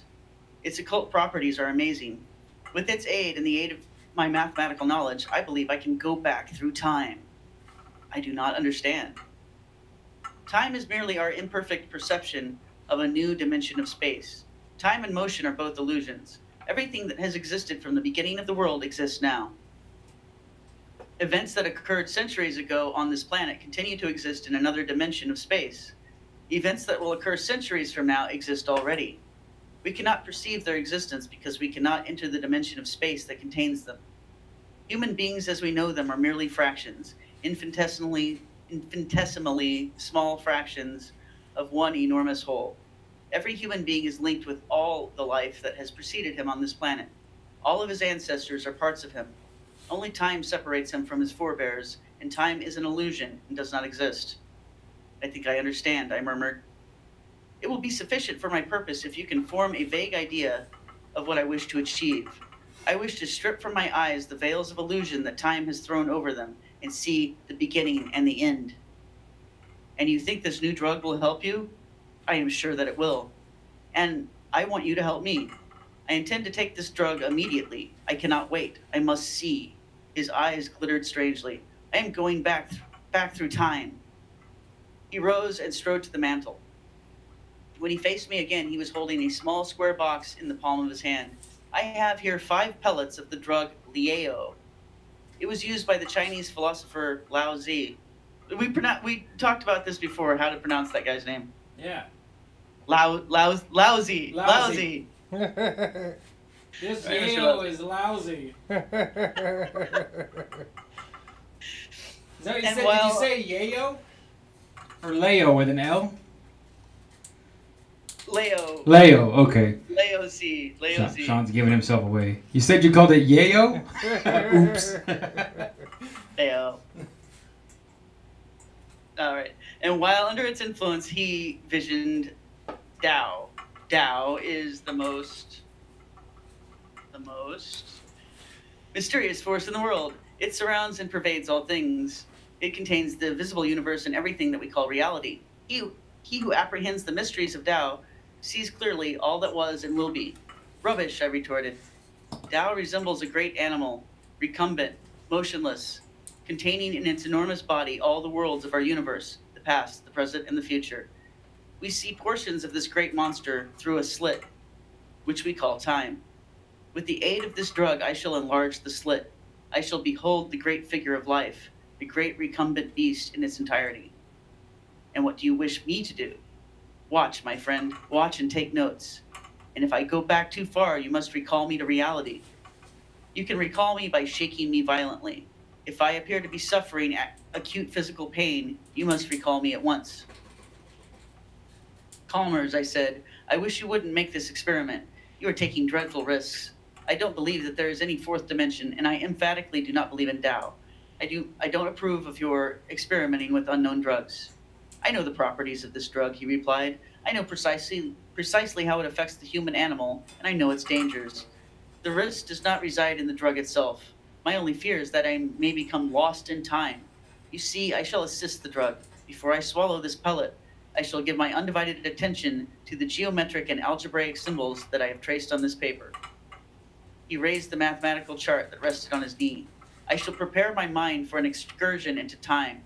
I shall approach the fourth dimension with my conscious mind before I take the drug which will enable me to exercise occult powers of perception. Before I enter the dream world of the Eastern mystic, I shall acquire all of the mathematical help that modern science can offer. The mathematical knowledge, this conscious approach to an actual apprehension of the fourth dimension of time, will supplement the work of the drug. The drug will open up stupendous new vistas. The mathematical preparation will enable me to grasp them intellectually. I have often grasped the fourth dimension in dreams, emotionally, intuitively, but I have never been able to recall in waking life the occult splendors that were momentarily revealed to me. But with your aid, I believe that I can recall them. You will take down everything that I say while I am under the influence of the drug. No matter how strange or incoherent my speech may become, you will omit nothing. When I awake, I may be able to supply the key to whatever is mysterious or incredible. I am not sure that I shall succeed, but if I do succeed, his eyes were strangely luminous. Time will exist for me no longer. He sat down abruptly. I shall make the experiment at once. Please stand over there by the window and watch. Have you a fountain pen? I nodded gloomily and removed a pale green Waterman from my upper vest pocket. And a pad, Frank? I groaned and produced a memorandum book. I emphatically disapprove of this experiment, I muttered. You're taking a dreadful risk. Don't be an asinine old woman, he admonished. Nothing that you can say will induce me to stop now. I was imagining the other person, to be a man this whole time. So that changed the whole story for me. Sorry to interrupt, but I think it is a man. No, it is a man. He's insulting his friend. Yeah. Okay. Thank you. That makes more sense. I mean, my recollection is it's a man. He's carrying a Waterman in his pocket, so his upper vest pocket. Yeah. No, you're right. He's insulting him by calling him a woman. Yes. An old woman. Nothing that you can say will induce me to stop now. I entreat you to remain silent while I study these charts. He raised the charts and studied them intently. I watched the clock on the mantle as it ticked out the seconds, and a curious dread clutched at my heart so that I choked. Suddenly, the clock stopped ticking, and exactly at that moment, Chalmers swallowed the drug. I rose quickly and moved towards him, but his eyes implored me not to interfere. The clock has stopped, he murmured. The forces that control it approve of my experiment. Time stopped, and I swallowed the drug. I pray God that I shall not lose my way. He closed his eyes and leaned back on the sofa. All of the blood had left his face, and he was breathing heavily. It was clear that the drug was acting with extraordinary rapidity. It is beginning to get dark, he murmured. Write that. It is beginning to get dark, and the familiar objects in the room are fading out. I can discern them vaguely through my eyelids, but they are fading swiftly. I am leaving the room. The walls are vanishing, and I can no longer see any of the familiar objects. Your face, though, is still visible to me. I hope that you are writing. I think that I am about to make a great leap, a leap through space, or perhaps it is through time that I shall make the leap. I cannot tell. Everything is dark, indistinct.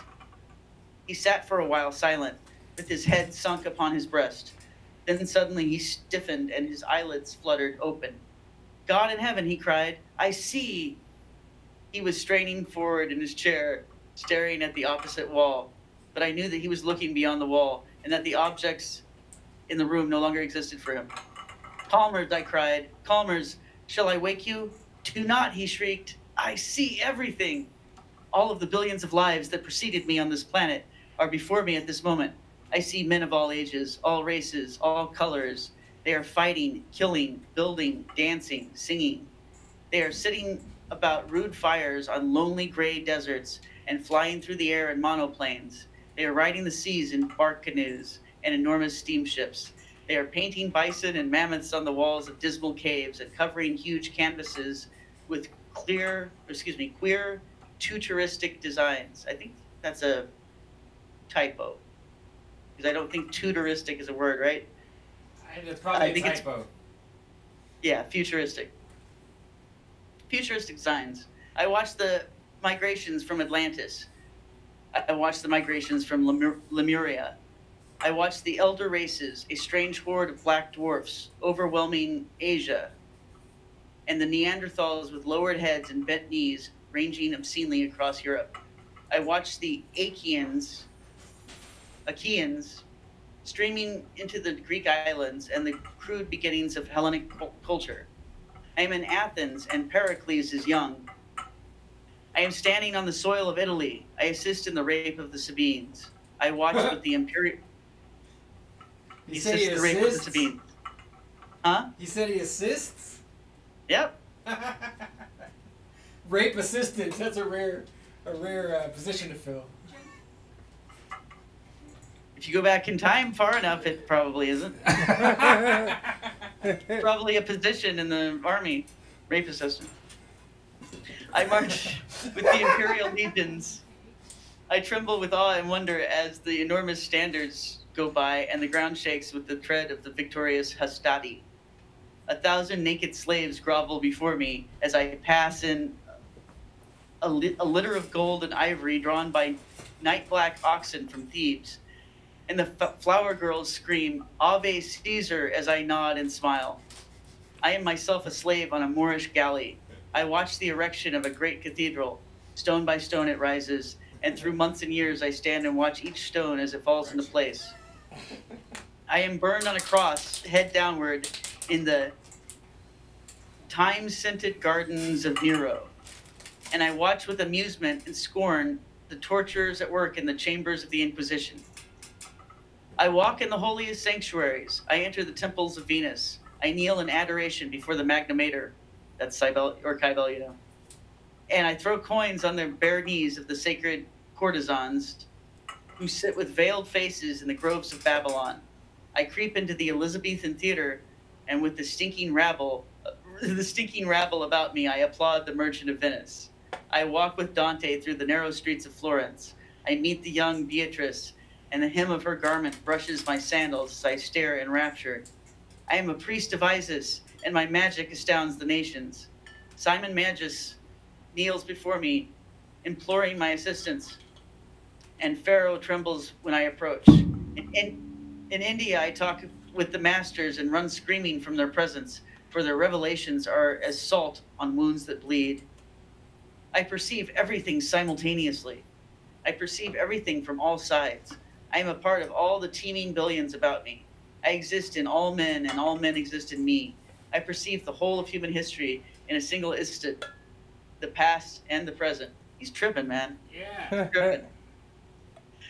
By simply straining, I'm supposed to emphasize that. By simply straining, I can see farther and farther back. Now I am going back through strange curves and angles. Angles and curves multiply about me. I perceive great segments of time through curves. There is curved time and angular time. The beings that exist in angular time cannot enter curved time. It is very strange. Going back to 2D space. Hold on. Adam Laura said Tralfamadorianism. That's the aliens from Kurt Vonnegut's novels. They describe being able to see human beings as all phases of their life. Wow. I don't think I've read that one yet. It's a good one. I am going back and back. Man has disappeared from the earth. Gigantic reptiles crouch beneath enormous palms and swim through the loathly black waters of dismal lakes. Now the reptiles have disappeared. No animals remain upon the land, but beneath the waters, plainly visible to me, dark forms move slowly over the rotting vegetation. The forms are becoming simpler and simpler. Now they are single cells. All about me there are angles, strange angles that have no counterparts on the earth. I am desperately afraid. There is an abyss of being which man has never fathomed. I stared. Calmer had risen to his feet, and he was gesticulating helplessly with his arms. I am passing through unearthly angles. I am approaching. Oh, the burning horror of it. Calmers, I cried. Do you wish me to interfere? He brought his right hand quickly before his face, as though to shut out a vision unspeakable. Not yet, he cried. I will go on. I will see what lies beyond. There is more beyond. A cold sweat streamed from his forehead, and his shoulders jerked spasmodically. Beyond life, there are... His face grew ashen with terror. Things that I cannot distinguish. They move slowly through angles. They have no bodies, and they move slowly through outrageous angles. It was then that I became aware of the odor in the room. It was a pungent, indescribable odor, so nauseous that I could scarcely endure it. I stepped quickly to the window and threw it open. When I returned to Chalmers and looked into his eyes, I nearly fainted. I think they have scented me, he shrieked. They are slowly turning toward me. He was trembling horribly. For a moment, he clawed at the air with his hands. Then his legs gave way beneath him, and he fell forward on his face, slobbering and moaning. I watched him in silence as he dragged himself across the floor. He was no longer a man. His teeth were bared and saliva dripped from the corners of his mouth. Chalmers, I cried. Chalmers, stop it. Stop it, do you hear? As if in reply to my appeal, he commenced to utter hoarse, convulsive sounds which resembled nothing so much as the barking of a dog, and began a sort of hideous writhing in a circle about the room. I bent and seized him by the shoulders. Violently, desperately, I shook him. He turned his head and snapped at my wrist. I was sick with horror, but I dared not release him for fear that he would destroy himself in a paroxysm of rage. Were you about to say something? No. I'm just laughing at his friend now. Like this is the part where any of the rest of us would probably intervene, right? Yeah. Like I went with you this far, Jim, but now I'm football tackling and slapping you around a little bit. Let's stop turning into a werewolf. Or You took too much. Whatever you're doing, yeah. Change your shorts, man. Sorry. Please go ahead, Tracy. It's all right. I think Laura just asked what the book is. So once again, it's The Hounds of Tendalos, or that's the name of the story. The book it's in is Tales of the Cthulhu Mythos, Volume 1. And the author is Frank Belknap Long. And how old were you when you first read it, Tracy? Actually, I was 11.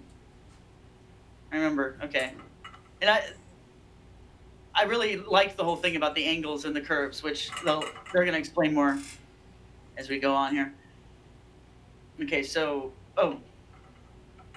It's the wrong page. Okay. I continued to shake and admonish him, and gradually the madness died out of his face. Shivering convulsively, he crumpled into a grotesque heap on the Chinese rug. I carried him to the sofa and deposited him upon it. His features were twisted in pain, and I knew that he was still struggling. What? Well, I didn't say anything. Did you say something, Jim? Oh. Weird. Somebody did. Maybe it was them. It's the angles. They're talking to us. I know. Tap us some money. I don't think they do that. That's not. These aren't the guys that give you money. These are the guys that They mark us with their scent. All right, so I carried him to the sofa and deposited him upon it. His features were twisted in pain, and I knew that he was still struggling dumbly to escape from abominable memories. Whiskey, he muttered. You'll find a flask in the cabinet by the window, upper left-hand drawer. When I handed him the flask, his fingers tightened about it until the knuckles showed blue. They nearly got me, he gasped. He drained the stimulant in immoderate gulps, and gradually the color crept back into his face. That drug was the very devil, I murmured. It wasn't the drug, he moaned. His eyes no longer glared insanely, but he still wore the look of a lost soul. They scented me in time, he moaned. I went too far. What were they like? I said, to humor him. He leaned forward and gripped my arm. He was shivering horribly. No words in our language can describe them. He spoke in a hoarse whisper. They are symbolized vaguely in the myth of the fall, and in an obscene form which is occasionally found engraved on ancient tablets. The Greeks had a name for them, which veiled their essential foulness. The tree, the snake, and the apple, these are the vague symbols of a most awful mystery.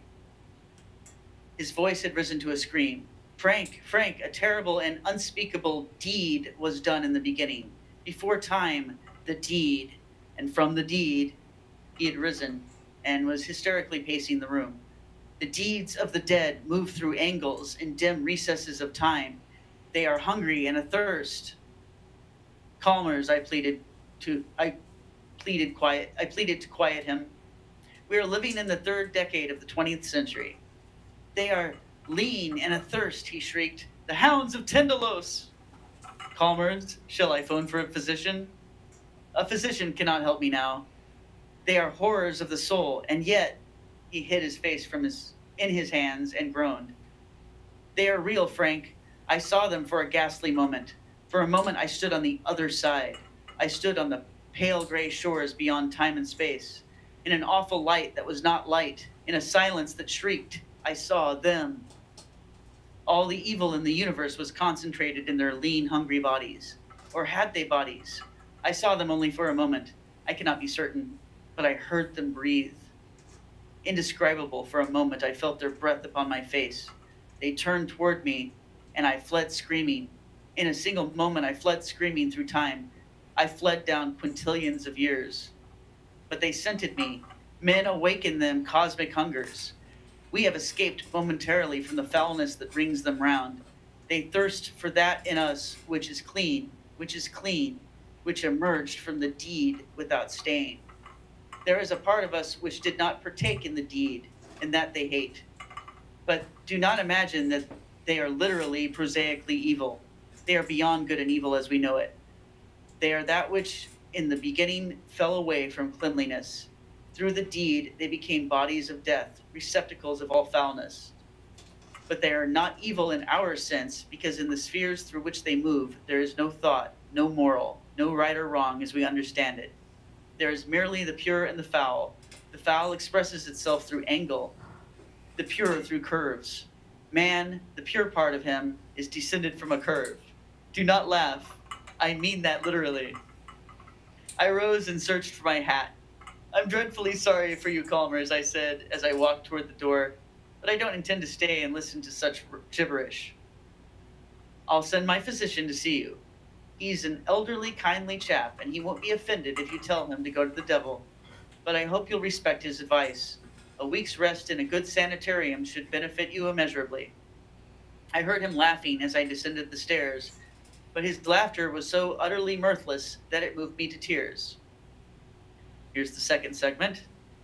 When Calmers phoned the following morning, my first impulse was to hang up the receiver immediately. His request was so unusual and his voice was so wildly hysterical that I feared any further association with him would result in the impairment of my own sanity. But I could not doubt the genuineness of his misery, and when he broke down completely and I heard him sobbing over the wire, I decided to comply with his request.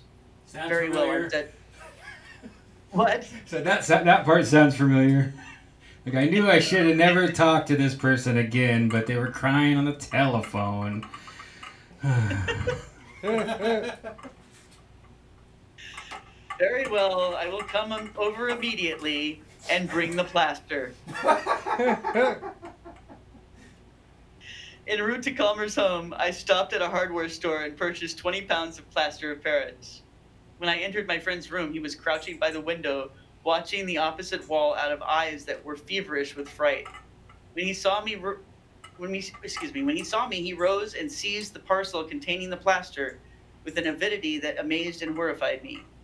He had extruded all of the furniture in the room, presented a desolate appearance. It is just conceivable that we can thwart them, he exclaimed.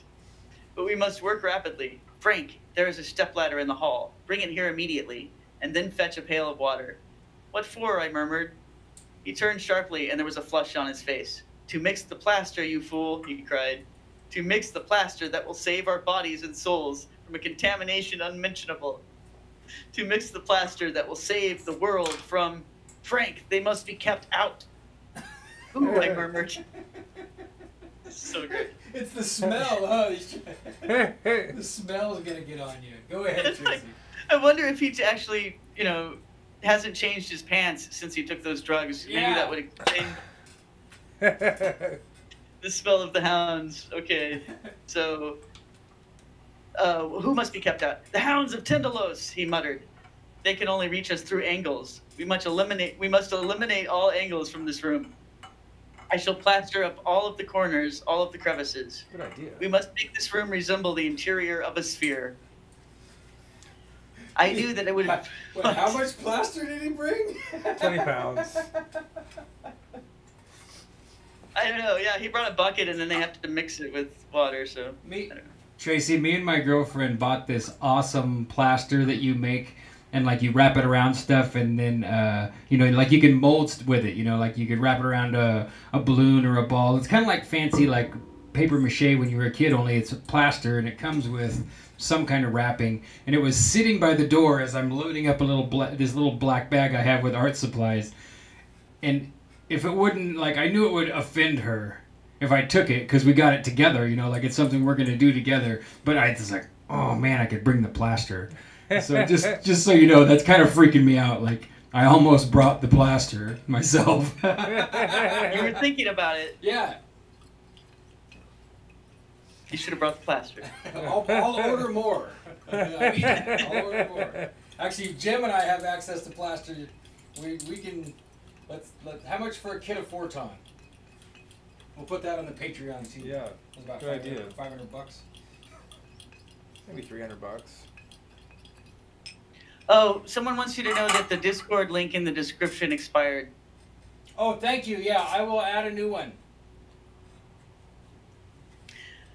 Okay, so we have to make the room resemble the interior of a sphere.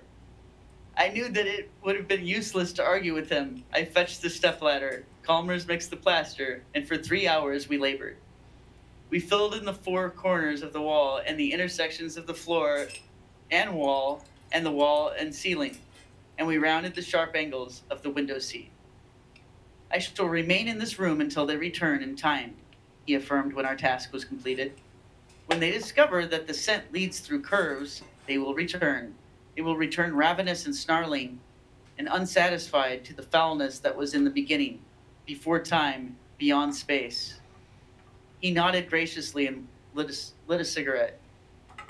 It was good of you to help, he said. Will you not see a physician, Chalmers? I pleaded. Perhaps tomorrow, he murmured. But now I must watch and wait. Wait for what? I urged. Chalmers smiled wanly. I know that you think me insane, he said. You have a shrewd but prosaic mind, and you cannot conceive of an entity that does not depend for its existence on force and matter. But did it ever occur to you, my friend, that force and matter are merely the barriers to perception imposed by time and space? When one knows, as I do, that time and space are identical and that they are both deceptive because they are merely imperfect manifestations of a higher reality, one no longer seeks in the visible world for an explanation of the mystery and terror of being. I rose and walked toward the door. Forgive me, he cried. I did not mean to offend you. You have a superlative intellect, but I have a superhuman one. It was only natural that I should be aware of your limitations. Phone me if you need me, I said, and descended the stairs 2 steps at a time. I'll send my physician over at once, I muttered to myself. He's a hopeless maniac, and heaven knows what will happen if someone doesn't take charge of him immediately. Here's the third segment. The following is a condensation of 2 announcements which appeared in the Partridgeville Gazette for July 3rd, 1928. The headline, Earthquake Shakes Financial District. At 2 o'clock in the morning, an earth tremor of unusual severity broke several plate glass windows in Central Square and completely disorganized the electric and street railway system. The tremor was felt in the outlying districts, and the steeple of the First Baptist Church on Angel Street, designed by Christopher Wren in 1717, was entirely demolished. Firemen are now attempting to put out a blaze which threatens to destroy the Partridgeville Glue Works. An investigation is promised by the mayor, and an immediate attempt will be made to fix responsibility for this disastrous occurrence. Here's another headline. A cult writer murdered by unknown guest. Horrible crime in Central Square. Mystery surrounds death of Halpin Chalmers. Oh, no. At 9 a.m. Halpin. At 9 a.m. today, the body of Help and Commerce, author and journalist, was found in an empty room above the jewelry store of Smithwich and Isaacs, 24 Central Square. The coroner's investigation revealed that the room had been rented, furnished to Mr. Calmers on May 1st, and that he had himself disposed of the furniture a fortnight ago. Calmers was the author of several recondite books on occult themes and a member of the Bibliographic Guild. He formerly resided in Brooklyn, New York. At 7 a.m., Mr. Ellie Hancock, who occupies the apartment opposite Calmer's room in the Smithwick and Isaacs establishment, smelt a peculiar odor when he opened his door to take in his cat in the morning edition of the Partridgeville Gazette. The odor he describes as extremely acrid and nauseous, and he affirms that it was so strong in the vicinity of Calmer's room that he was obliged to hold his nose when he approached that section of the hall. He was about to return to his own apartment when it occurred to him that Calmers might have accidentally forgotten to turn off the gas in his kitchenette. Becoming considerably alarmed at the thought, he decided to investigate, and when repeated tappings on Calmer's door brought no response, he notified the superintendent. The latter opened the door by means of a pass key, and the two men quickly made their way into Calmer's room. The room was utterly destitute of furniture, and Hancock asserts that when he first glanced at the floor, his heart went cold within him, and that the superintendent, without saying a word, walked into the open window and stared at the building opposite for fully 5 minutes. Calmers lay stretched upon his back in the center of the room. He was starkly nude, and his chest and arms were covered with a peculiar bluish pus or ichor. His head lay grotesquely upon his chest. It had been completely severed from his body, and the features were twisted and torn and horribly mangled. Nowhere was there a trace of blood. The room presented a most astonishing appearance. The intersections of the walls, ceiling, and floor had been thickly smeared with plaster of Paris, but at intervals, fragments had cracked and fallen off, and someone had grouped these upon the floor about the murdered man so as to form a perfect triangle. Besides the body, there were several sheets of charred... What? I said he was in the middle of the angle. Yep. They made an angle to come get him. Sure did. Beside the body were several sheets of charred yellow paper. These bore fantastic geometric designs and symbols that several hastily... Excuse me, I totally messed that up. These bore fantastic geometric designs and symbols and several hastily scrawled sentences. The sentences were almost illegible and so absurd in content, I think is what they meant. So absurd in content that they furnished no possible clue to the perpetrator of the crime. I am waiting and watching, Calmers wrote. I sit by the window and watch walls and ceiling. I do not believe that they can reach me, but I must beware of the Doels. D-O-E-L-S. Perhaps they can help break through. Perhaps they can help them break through. The satyrs will help, and they can advance through the scarlet circles. The Greeks knew a way of preventing that. It is a great pity that we have forgotten so much. On another sheet of paper, the most badly charred of the 7 or 8 fragments found by Detective Sergeant Douglas of the Partridgeville Reserve was scrawled on the following. On them was scrawled the following. Good God, the plaster is falling. A terrific... He's writing all this while he's dying? Okay. Good God.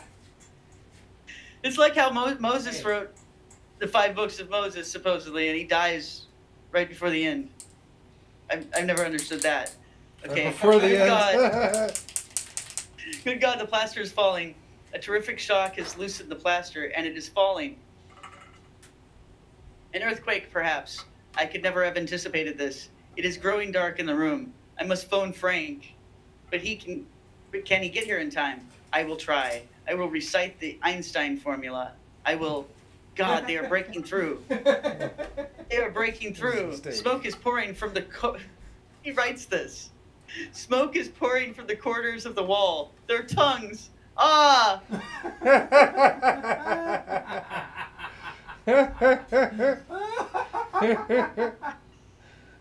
And the last word he wrote in his diary was, ah.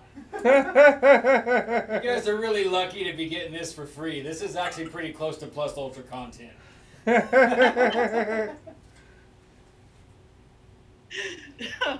Excuse me. The opinion of Detective Sergeant Douglas, Chalmers was poisoned by some obscure chemical. He was sent specimens of the strange blue slime found on Chalmers' body to the Partridgeville Chemical Laboratories. And he expects the report will shed new light on one of the most mysterious crimes of recent years. It's okay. They called the blue stuff ichor. Isn't that what you said? Yes, in what was supposedly a newspaper article, but I mean, it's not written like any newspaper article I've ever read. So. It made me wonder if that used to be a term for something other than, I think of the golden blood of the gods. Right. I I think that's what it meant, but I think he's implying that it's being used just as a descriptive term, as though everyone in the 1920s was familiar with that term, which would make sense if everyone had to learn Latin and everyone had to learn about Greek gods in high school. It makes me want to look up study the etymology a bit. I don't know if I've got an etymology app, and of course I've got piles of real dictionaries when I'm in my office and those kinds of things, but. Well, I don't know that you're going to find anything other than the blood of the Greek gods, because I remember looking it up and that it was, that, and not looking up the etymology of it per se, but looking up ichor, and that's the origin of it. And I think I remember them saying that they don't know, what it means. Yeah, pus or ichor, Jacob Bacchus, blue slime, basically. And Snake Jones is asking for the author in the book. It's I tried to memorize it, but I don't remember. The story is called Hounds of Tindalos, Tindalos. The author is Frank Belknap, Belknap, Long, Long. Frank Belknap Long. And so this is a compilation that was printed in the 70s, I think, of Cthulhu-related stories. But I'm sure you can find, it's probably been reprinted in other collections at this point. So, I'm almost done here. Let's see. Okay, so is where we left off, I think. Ah! Oh, wait, and there's the chemical, the blue slime sent to the chemical laboratory. And he expects the report will shed new light on one of the most mysterious crimes of recent years. That Chalmers entertained a guest on the evening preceding the earthquake is certain, for his neighbor distinctly heard a low murmur of conversation in the former's room, and he passed it on his way to the stairs. Suspicion points strongly to this unknown visitor, and the police are diligently endeavoring to discover his identity. Here's the fourth section. Report of James Morton, chemist and bacteriologist. My dear Mr. Douglas, the fluid sent to me for analysis is the most peculiar that I have ever examined. It resembles living protoplasm, but it lacks the peculiar substances known as enzymes. Enzymes catalyze the chemical reactions occurring in living cells, and when the cell dies, they cause it to disintegrate by hydrolyzation. Without enzymes, protoplasm should possess enduring vitality, i.e. immortality. Enzymes are the negative components, so to speak, of unicellular organism, which is the basis of all life. That living matter can exist without enzymes, biologists emphatically deny. And yet the substance that you have sent me is alive, and it lacks these, quote, indispensable bodies. Good God, sir, do you realize what astounding new vistas this opens up? Here's the fifth section and the final section. Excerpt from The Secret Watcher by the late Halpin Chalmers. What if, parallel to the life we know, there is another life that does not die, which lacks the elements that destroy our life? Perhaps in another dimension there is a different force from that which generates our life. Perhaps this force emits energy, or something similar to energy, which passes from the unknown dimension where it is and creates a new form of cell life in our dimension. No one knows that such new cell life does exist in our dimension. But but I have seen its manifestations. I have talked with them. In my room at night, I have talked with the Doels. And in dreams, I have seen their maker. I have stood on the dim shore beyond time and matter and seen it. It moves through strange curves and outrageous angles. Someday, I shall travel in time and meet it face to face. The end. Wow. The Doels, like D-O-E-L-S, is that what you said? Yes. Yeah, we need to revivify the Doels. There's one. I need a drink here, and I need to somehow take a slight break. Oh, go ahead. But- We can totally jump on here and BS for a second or whatever. Okay. I Cool. keep. I'm Go ahead. There's probably things in the chat that demand some attention, so Yeah. Excuse me. possible. I'm gonna turn this off for a minute, so go ahead. Yep. All right. Let me jump back. Thank you, Tracy, for reading that entire story. Yeah, that was good. It was. I like that story. And plus, we can go clip that out and make it a standalone story of Tracy Twyman reads the blue ichor of the Doels.net. Hold on. The blue ichor of the Doels.net. Good. Yeah. See there? Your money's helping already, folks. We got effects on the microphone. We bought that with the money you haven't even sent yet. So I was gonna go up here. Let's just make the chat big for just a second. Once again, thank you for joining us here on Picture Show number 40, where we're making art. I'm trying to complete a painting called Ozzy Osbourne, fully proselytized and fervently preaching the apocalypse. And Jim, I don't know how well you can see it, but Jim is over here sculpting away beautifully at the, what I would call the first plate in the Baphomet Temple Mystery unveiled by Tracy and Alex Rivera. And it's looking good. But yeah, I wanted to scroll through the chat. I'm going to make the chat a little bigger. We love you guys. We appreciate you being here with us. We are having a good time. And the only frustration I can express right now is that this picture is so big I need to walk that away and stand right in front of it and look. About 50 feet away from it. And I can't. I almost wish there was a huge mirror close to where we have the large monitor hanging. You can go through that door there. That's what you were trying to say, Yeah. huh? Yeah, cool, good idea. I can open the door and walk away. So, but yeah, let me. I'm gonna scroll up here in the chat.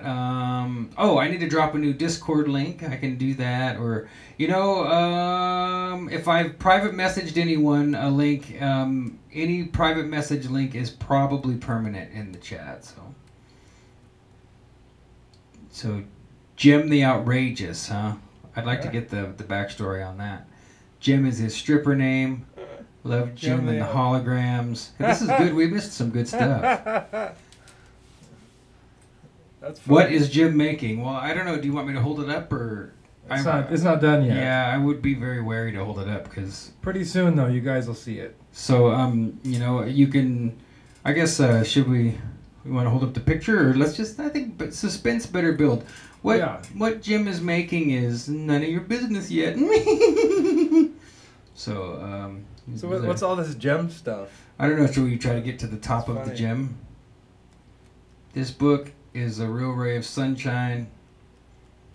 Seek first the kingdom of heaven, and all else will be added unto you. All that good shit. This is 2 books ago or 3 books ago, I think. Oh, okay. So yeah. Hey, Occult Fan is here. Thank goodness. Oh, I wanted to tell everybody. I want to get your guys' opinion on something. Hold on. Oh yeah. I don't know. Can you guys see that right there? Let's see. I'm gonna wait for Jim. There you can look at the live stream there. All right, that's about right. So I forgot I put the karate band on my head.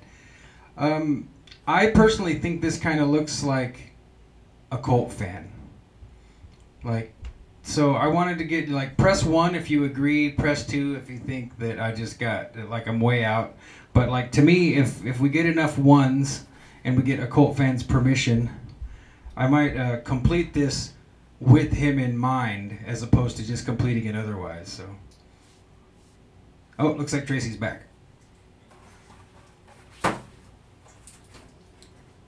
now I've never met a cult fan. Don't stop in on my person. account. What were you talking about? Well, my other painting that well, it was kind of like the side painting.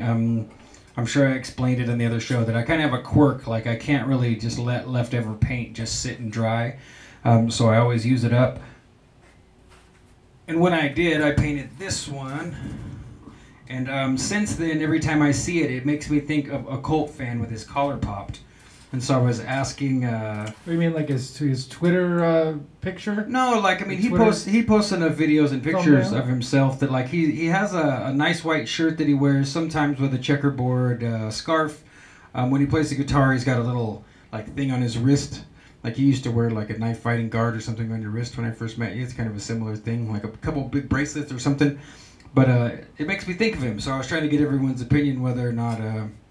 Yeah, Snake Jones is agreeing with me. I don't see any other 1s or 2s.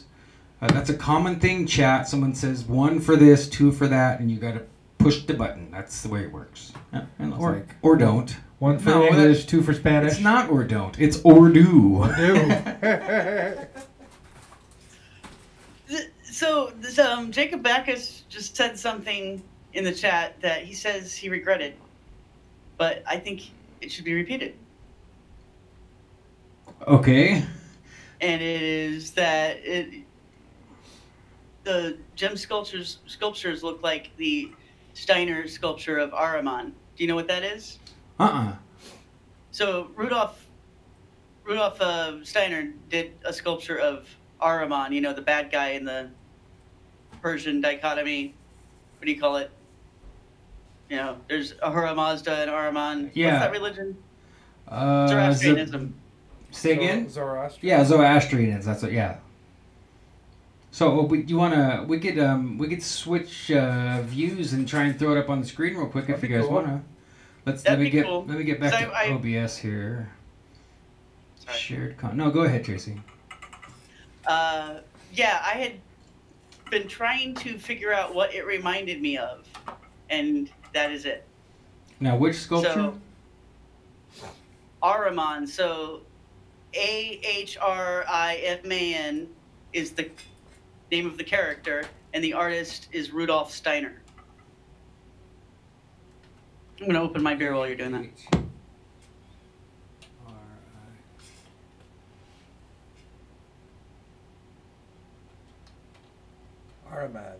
Ahriman.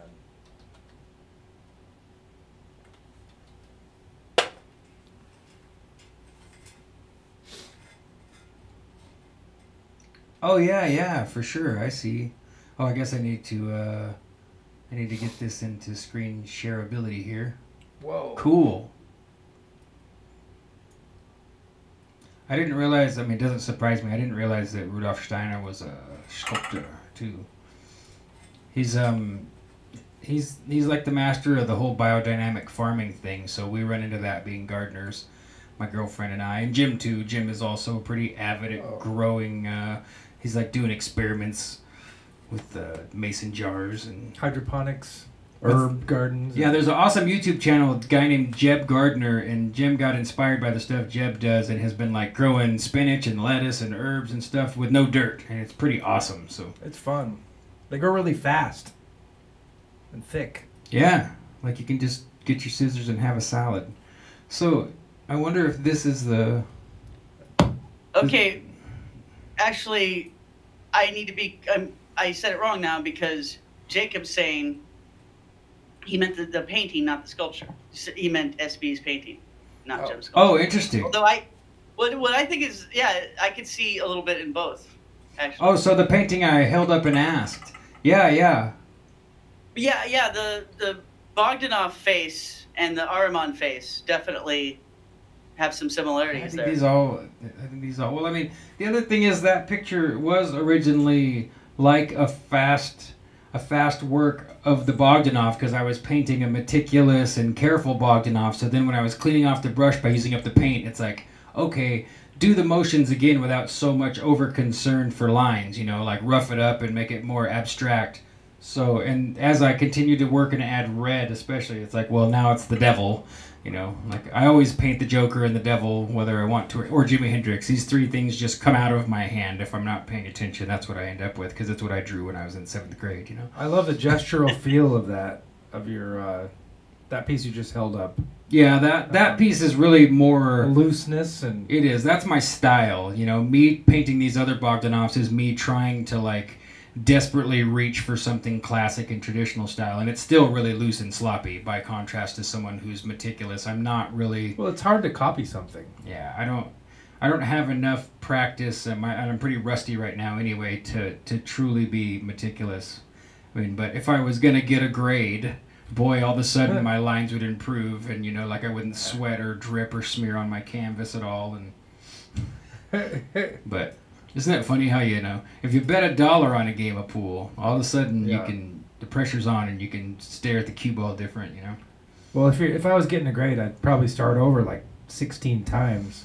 Yeah, that's what I mean. Yeah, I mean, like, oh, crap, I tried to draw the outline in pencil, like, and I went past the line, and that means I would have to use the eraser, so I'm going to get a new piece of paper, even though this paper is $5 each. Yeah, that's why when I draw gestures, I draw like 1,000 lines, and I pick sort of the line that I like the best out of all of them, and that's the one I decide is the right one, and leave the rest.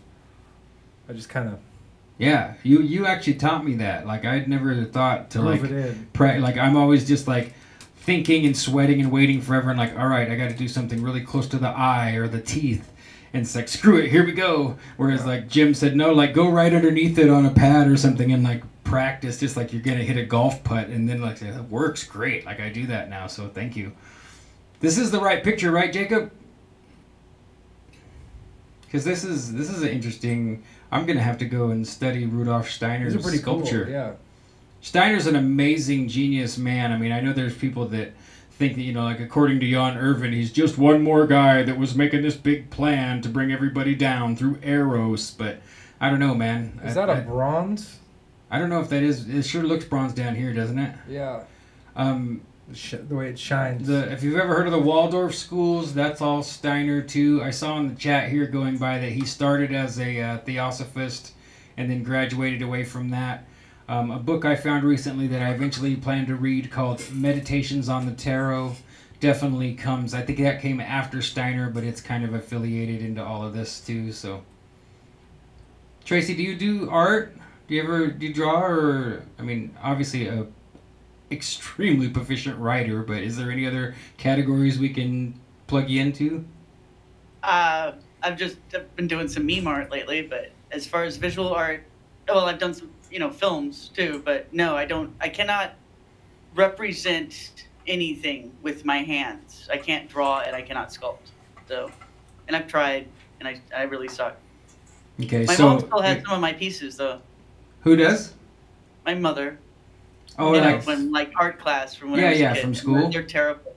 Absolutely the worst. Yeah, we should hit her up and buy those. No. Oh, you can't do anything about it. If we just send her enough money, she'll just send us the pictures. I'm tapping right now for the money to get Tracy's art secretly behind her back. Tap. I'm just kidding, Tracy. I wouldn't do that to you. That's good. Yeah, the worst. Well, it'd be like you playing a song I hate that I recorded or something. Like, oh, check this out. Sean said this is the worst he ever did. And then like, oh no, please don't. Yeah. So I interrupted you. I'm sorry. You were going to say something. No, that's all right. It was not really all that great. I was going to say. So I have to find something else to read, huh? Well, you don't have to, but it's kind of getting my flow going here. I think I'm going to have to get away from the black oil pen and actually start to apply something to this thing. Or it's going to be another 15 years unfinished in the garage.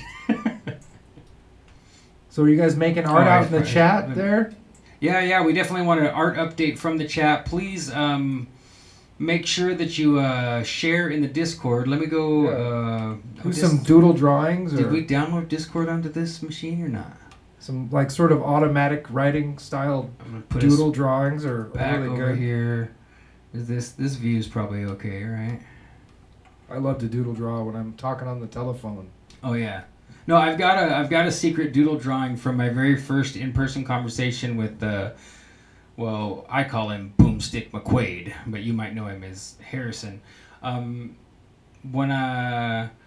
we very first talked, I was rehearsing David Bowie, and I realized the mic was playing it into the Discord, and so we jumped on and had like a cool little conversation. But while I was talking to him, I was like my girlfriend had printed up a PowerPoint, and one of the pages was like, not needed or whatever. So I've been saving that, and now I've been setting my coffee cup on top of it. Nice. So now it's getting coffee spilled on it. So my plan was to eventually finish that and then send it to Harrison if he wants it. But Hopefully you were drawing curves, not angles. it's ironically it's almost all angles. I was actually using a straight edge. Oh. They're coming to get you. Well, I know Harrison's scared of that kind of stuff, so I figured, ooga booga. I'm scared of that kind of stuff. Oh, Snake Jones is taking a break from the art tonight. 10 hours a day of hard labor. Hey, well, God bless you, man. That's a lot of work. Yeah. I do not like the 10-hour days. Ooh. We do that sometimes too, though. But let me know when you're ready, Tracy, and I think I'm going to try and get a new Discord link for folks here too, so that we can drop it in the chit chat. It's a good idea. Okay, I'm ready. I know it doesn't look ready, like I'm ready because I'm not there yet, but here I am. So my next piece here is chapter 2 of this book called Pornographic Archaeology. The author's name, sorry about that. Finally. The author's name is Sharinka Stahuljak. Wow. So that is Zrinka. That's the first name. Second name Stahuljak, and she's a contemporary. She's has a class that she teaches at UCLA, and she's been doing some documentaries lately and stuff. So she's around. You could probably get a hold of her if you really wanted to, and she's written some interesting things in this book, actually about a lot of different things, but this particular chapter is about genealogies. So I remember. Yeah. This sounds. And now, would you tell us when it was published, please? Yeah, sure. And just to warn you, Sean, SB, because I know that you complained, or I don't know if you would call it a complaint, but you noted when things that I was reading last episode where we were reading, you would mention when something was dry, and I'm sure this is. So it's a University Press book. 2013 is when it was published. University of Pennsylvania Press. It's just definitely written with, scholar ease here. Yeah, well, I mean, I certainly don't have any problem with dry academic text, especially this week after following up like the awesome Pulp Fiction that you just read. I mean. And okay, so another thing, in addition to being dry and having big words and being wordy, it has the feature. I'm sorry, you're still talking. No, go ahead. Are you? No, that was the keyboard making noise. Okay. Has all these words, like college buzzwords, things that just jump out at me. I guess if we come across any of them, then I'll make note of it. But like I'm saying, I like this author, and I think she's very smart and very interesting. So I'm not putting her down by noting this, but there's just certain things in there that only a person in modern academia would use these phrases. And one of her influences also that she seems to cite quite a lot is Michel Foucault. I don't know if you've ever heard of him. Okay, Foucault, yeah. Oh, is that how they pronounce it, Foucault? Yeah, I'm pretty sure. I could be wrong, but Michel Foucault is like the main Like if there was a bus going by, that's the postmodernist that Jordan Peterson would want to throw under there the most, I think. I could be wrong, though. If anything, we could count on Harrison to correct me, because I'm sure he would know. So, but yeah, that makes sense. Yeah. Sounds like she's of that ilk. Yeah, it seems like she's very influenced by him. Yeah, and that's the guy. I mean, I don't know what all he wrote about it, but as far as like his personal life, I remember, he was like this guy that needed to go into hardcore gay S&M in order to, I don't know. It had something to do with his existential angst. It seemed to me. No, you're not. That's just it. We're talking about critical theory, folks. Can you tell? So this chapter is called Pathologic Genealogy, Biological Heredity, and Medieval Kinship. And there's a bunch of words on each page. The type is very small, so I can't really say how deep I'm going to get into this, and if we're going to get to the point of the chapter here before I might peter out here. Yeah, we trust you. Let's see how far I can get. From the entirety of our study, the role of the doctor emerges then in all of its importance. Knowing the hereditary antecedents of his clients, he will be able to foresee what their children will be. In his perspective, the adage, pater est quim morbi filiorum demonstrant, will offer many more guarantees than the famous saying of Roman law, pater est quiem nuptiae demonstrant. These words, written by Dr. Fernand Debray, in his 1901 doctoral thesis, La sélection naturelle dans l'espèce humaine, synthesized the major conceptual and intellectual shift in the conceptualization of genealogy that occurred under the influence of medical discourse on hereditarianism. The identity between the children's and father's disease confirms alone the father's biological paternity. Marriage in and of itself cannot prove the blood relation of the father to his offspring. It merely establishes his juridical recognition of and responsibility for them. If before the naturalization and medicalization of heredity in the earlier part of the 19th century, see Chapter 1, filiation had depended on marriage law, a husband is necessarily the father of the child since the marriage bond carries an implicit paternal recognition of his offspring. Once medicine theorized heredity, filiation was defined by biology. Medical discourse on heredity introduced a difference between biological paternity, natural law, cognatio, parente naturale, and juridical paternity, civil law, agnatio, parente civile, or civile.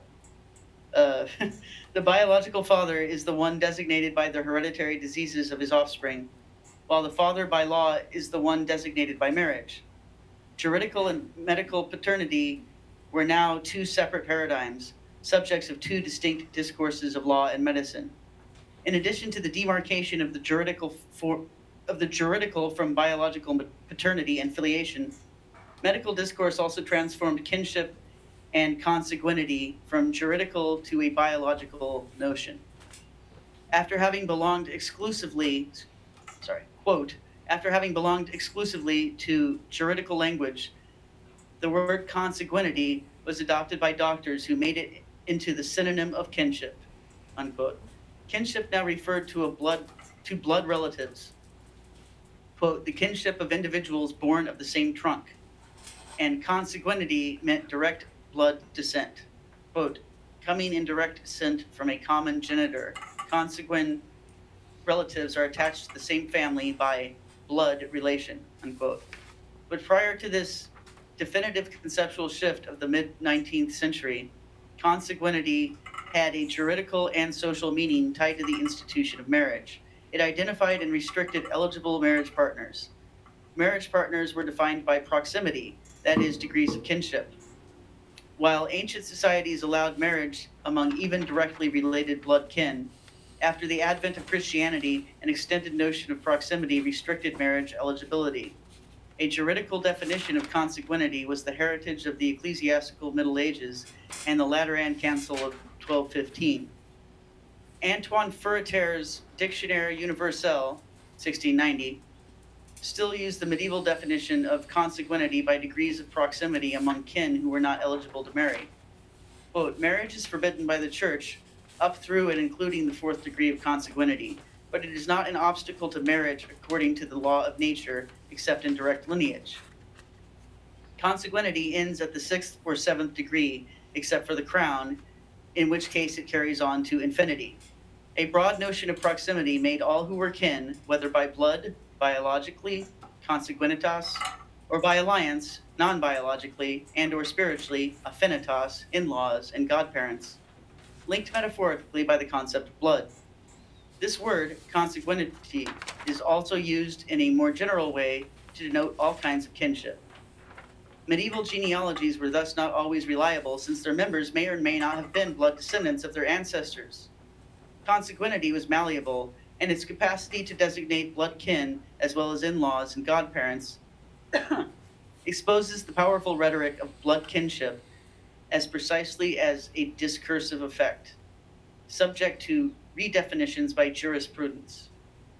In the 17th century, as seen, consanguinity was still a juridical concept that was subject to social convention and canonical prescription. But by the mid-18th century, the juridical concept of consanguinity as proximity began to weaken. Then began an increase of endogamy and alliances that have previously been considered incestuous, with the brother's widow, first cousin, or a niece, became acceptable in urban and rural milieus by the mid-19th century. The erosion of the juridical meaning of consanguinity meant that proximity was now increasingly defined in narrower terms of nuclear family, that is, those most directly linked by blood. This coincided with the emergence of the notion of species. It was understood that the reproductive power of individuals made the species. The focus on reproduction began to transform the metaphorical relationship between family and state of the ancient regime into a biological one of disciplinary biopower over the population. Thus, the epistemic space of heredity and consanguinity as organic reproduction and not succession or proximity in juridical terms could also emerge. In the mid-19th century, 1856 to 1866, the debate on consanguinity and its role in heredity sealed the notion of consanguinity as biological and finalized the linguistic and conceptual shift from kinship to blood kinship, from lineage to bloodline, from blood metaphor, proximity among kin, to biological materialism, blood kin. This difference between juridical and medical conceptualizations of consanguinity split the notion of kinship in a radical way between old genealogies established on the basis of marriages that guaranteed filiation through the juridical, that is, potentially affiliative and fictional, bond, and modern genealogies identified as a bloodline of hereditary characteristics, that is, biological and objective. Consequently, the meaning of genealogy was altered from lineage as proximity, juridical, to lineage as bloodline, biological.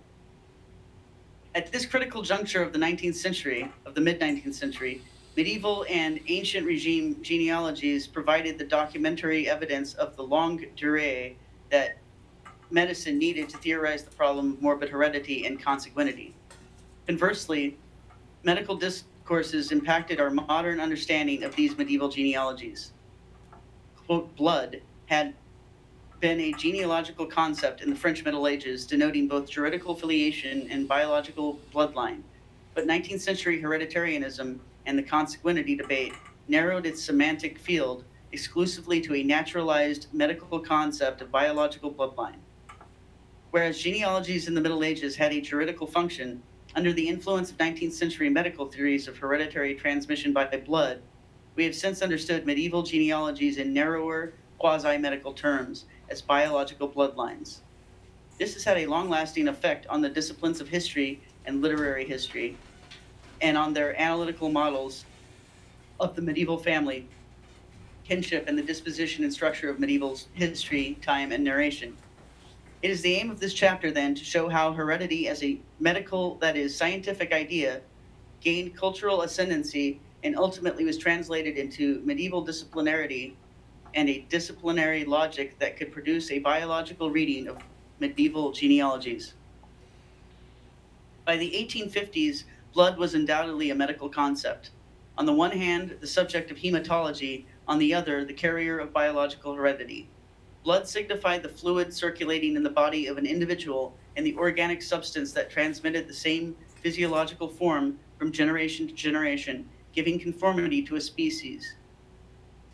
In other words, blood was no longer a metaphor, a rhetorical device whose discursive effect was to establish ties of kinship regardless of biology, but an organic matter and medical term. A material biological concept of blood replaced the rhetorical and juridical social function that blood had held in the Middle Ages and the ancient regime. The consanguinity debate essentialized the concept of blood as a fluid circulating in individual bodies and substance creating biological lineages. The blood is the breeding ground of races. It is the cement of the organism. That's a quote from somebody. I'm not going to look it up. So, it's a footnote, and I'd have to look it up. Yeah. The circulation of blood holds together the organism of an individual because of, quote, the considerable role played by nourishing fluid in organic renovation, unquote. Blood is also the seed from which a lineage, the, quote, race, la race, grows and expands. Quote, blood is this grounding of generations, unquote. Both in its individual physiological organism and collective genealogical race role, blood is a medicalized concept. In each case, in circulating in the organism or in the race, it performs this double mission of blood. It is from the blood that are derived the materials which repair, which heal wounds. It is also there that are found the materials which fortify.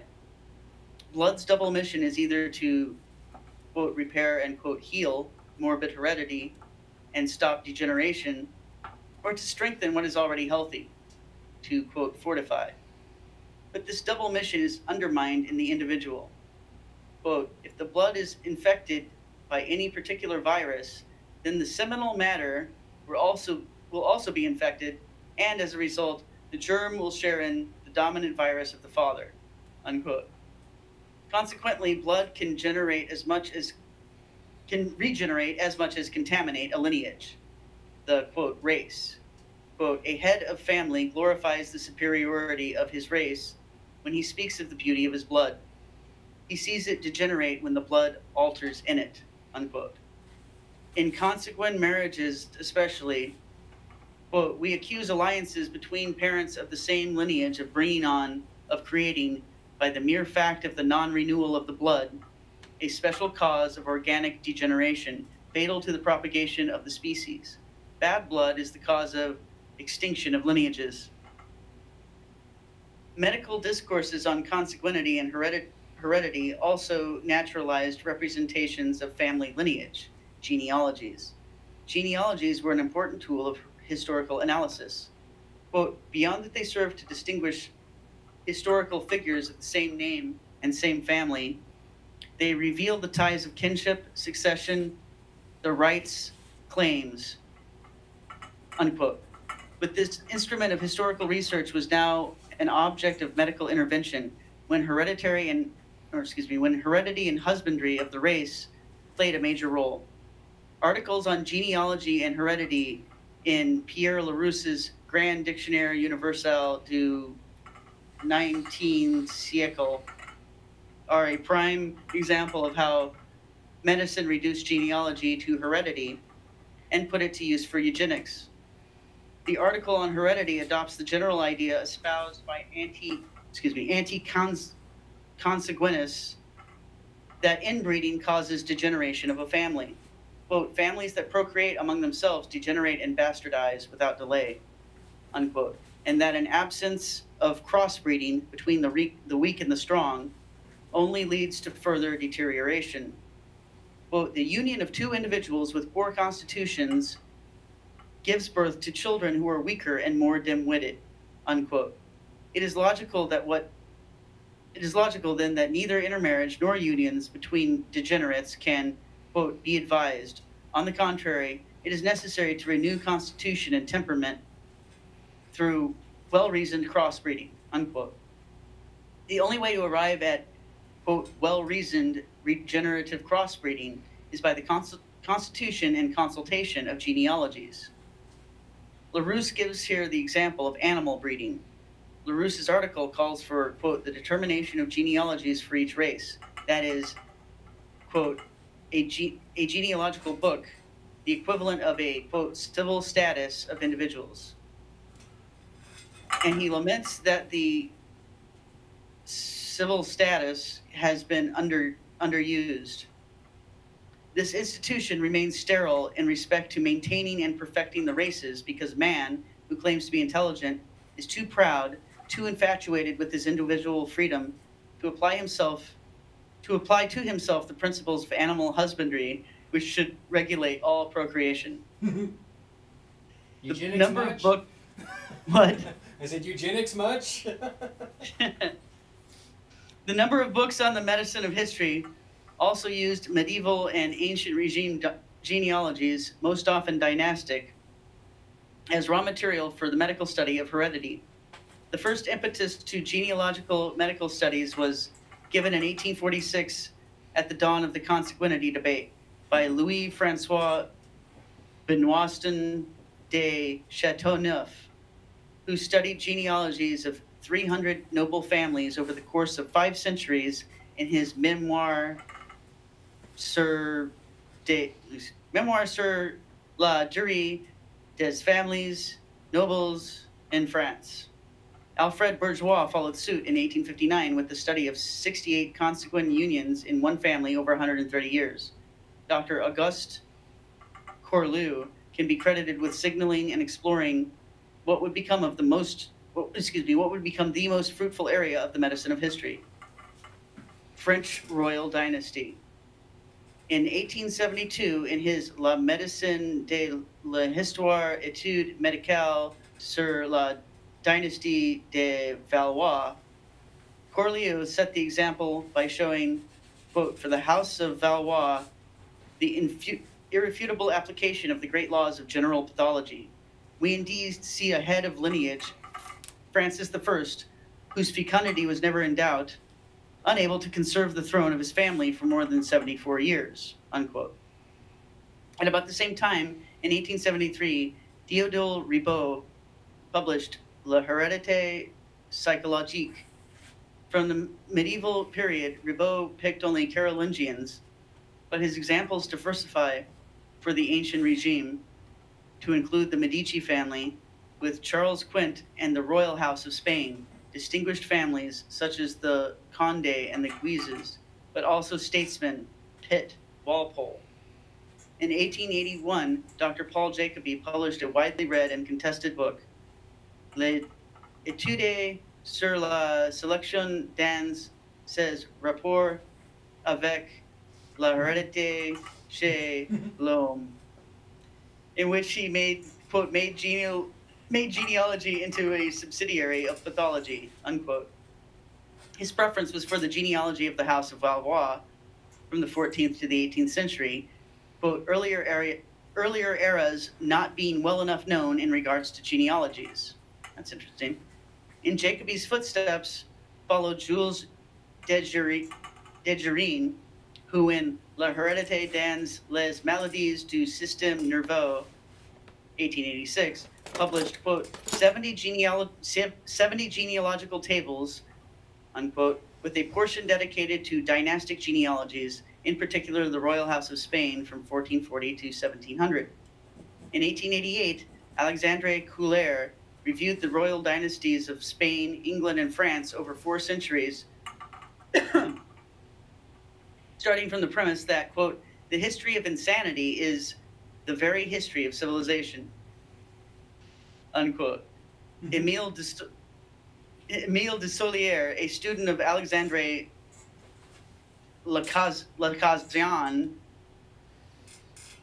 published in 1895 his thesis, Psychologie des Derniers Valois, in order to show, quote, the influence of weighty heredity and a poor education on the mental state of these three sovereigns, unquote. They had been judged with severity, he argued, when they should be, quote, far more worthy of our pity, by which I mean the pity of doctors, unquote. But the reason behind the harsh judgment of history is that, quote, we have not looked for the secret of their degeneration in the far past of their antecedents and in their ill-fated birth, unquote. On the tail end of the medical obsession with genealogical study is Dr. Victor Galipe's 1905 study, La Heredité des Stigmate des Dégénérances et les Familles or Famille Souveraine. His argument on the Habsburg dynasty's, quote, sign of degeneration, Stigmate de la Dégénérancie. Okay, and then there's this English word, prognathism. And I don't know what that means, but I'm guessing it has something to do with their noses, because that's what I remember about the Habsburgs. They had a really weird-looking nose. Yeah, I remember that too. I think Tracy's just showing off. No, I'm just kidding, Tracy. I'm just joking. I'm not. I'm with you, and it makes me think, of course, immediately of the new chronology work, because it's like, so this person's like casting doubt on all of genealogy now too. Didn't they have prominent jaws also? The Habsburg jaw? What they used to call it? A really weak jaw? Was that what it was? No, it was like a prominent jaw. Okay, no, that's right. It was the Habsburg Rothschilds jaw. that have a really weak jaw. Weak jaw. Okay. More prominent, yeah, Krista says. Alrighty, so that's the deformity that I assume they're talking about here. Is it about the nose or the jaw? I think it's the nose. Okay, yeah, that's what I thought you said. So go right ahead. So they're officially calling it, they have a French term for it, the sign of degeneration of the Habsburgs. And the English term for it apparently is prognathism, and I don't know what that means. But okay, so anyway, his argument about that, he being Dr. Victor Galipe, was constructed entirely on genealogies. Quote, reading the genealogies of sovereign families may have seemed dull, but they constitute, along with portraits, the very basis of our demonstration, allowing us to identify the exact affiliations of the historical figure represented and to show, despite that we lack the portrait of his ancestors, the preservation across the ages of a hereditary familial type or its resurgence, unquote. In Galipe's case, genealogy justified physiognomy, and physiognomy in turn was proof of biological bloodlines. Finally, work of another disciple of Alexandre Lacazette. Sorry, I thought for a minute I thought my cat was puking again, and I was just thinking, like, what about me doing this at home makes the cat puke? She doesn't normally puke. So we're getting some discrete information there. So one of the times you ran away, it was to manage cat vomit? That was, yeah, actually I even mentioned it on the last show, that the cat was puking on my bed. Oh, okay. I remember, yes. I thought you were talking about, again, this time already, because I know you went up and went and re-secured your door, and then after that you kept glancing to the right a couple times, and then you still walked off. So I was like, did the cat really already puke twice? That's what I thought you meant. Sorry. No, that was the other uncontrollable entity in the house right now, coming through the doors. Throwing money. And yeah, she was throwing money. The cat seems to be holding her breakfast right now, so that's good. Or her dinner. Keep that stuff inside you. It sounds so romantic when you say uncontrollable entity throwing money. Yeah, it was what was this? Saint Nicholas throws money at you from the roof. Remember? Yeah. So that's what my kid was doing. Just pretending to be Santa Claus. Okay, another disciple of Alexandre Cassagne, Dr. Cabanze, or Dr. Cabane, on the Habsburgs and Bourbons of Spain, served as a belated homage to 19th century genealogical hereditary thought. All these voluminous studies used historical genealogies to show the harmful effects of consanguinity in the effort to regulate the social practices of the French nation. Quote, it follows that in many cases, consanguine unions will be harmful and all the more dangerous given that morbid predispositions common to both spouses will be more marked, unquote.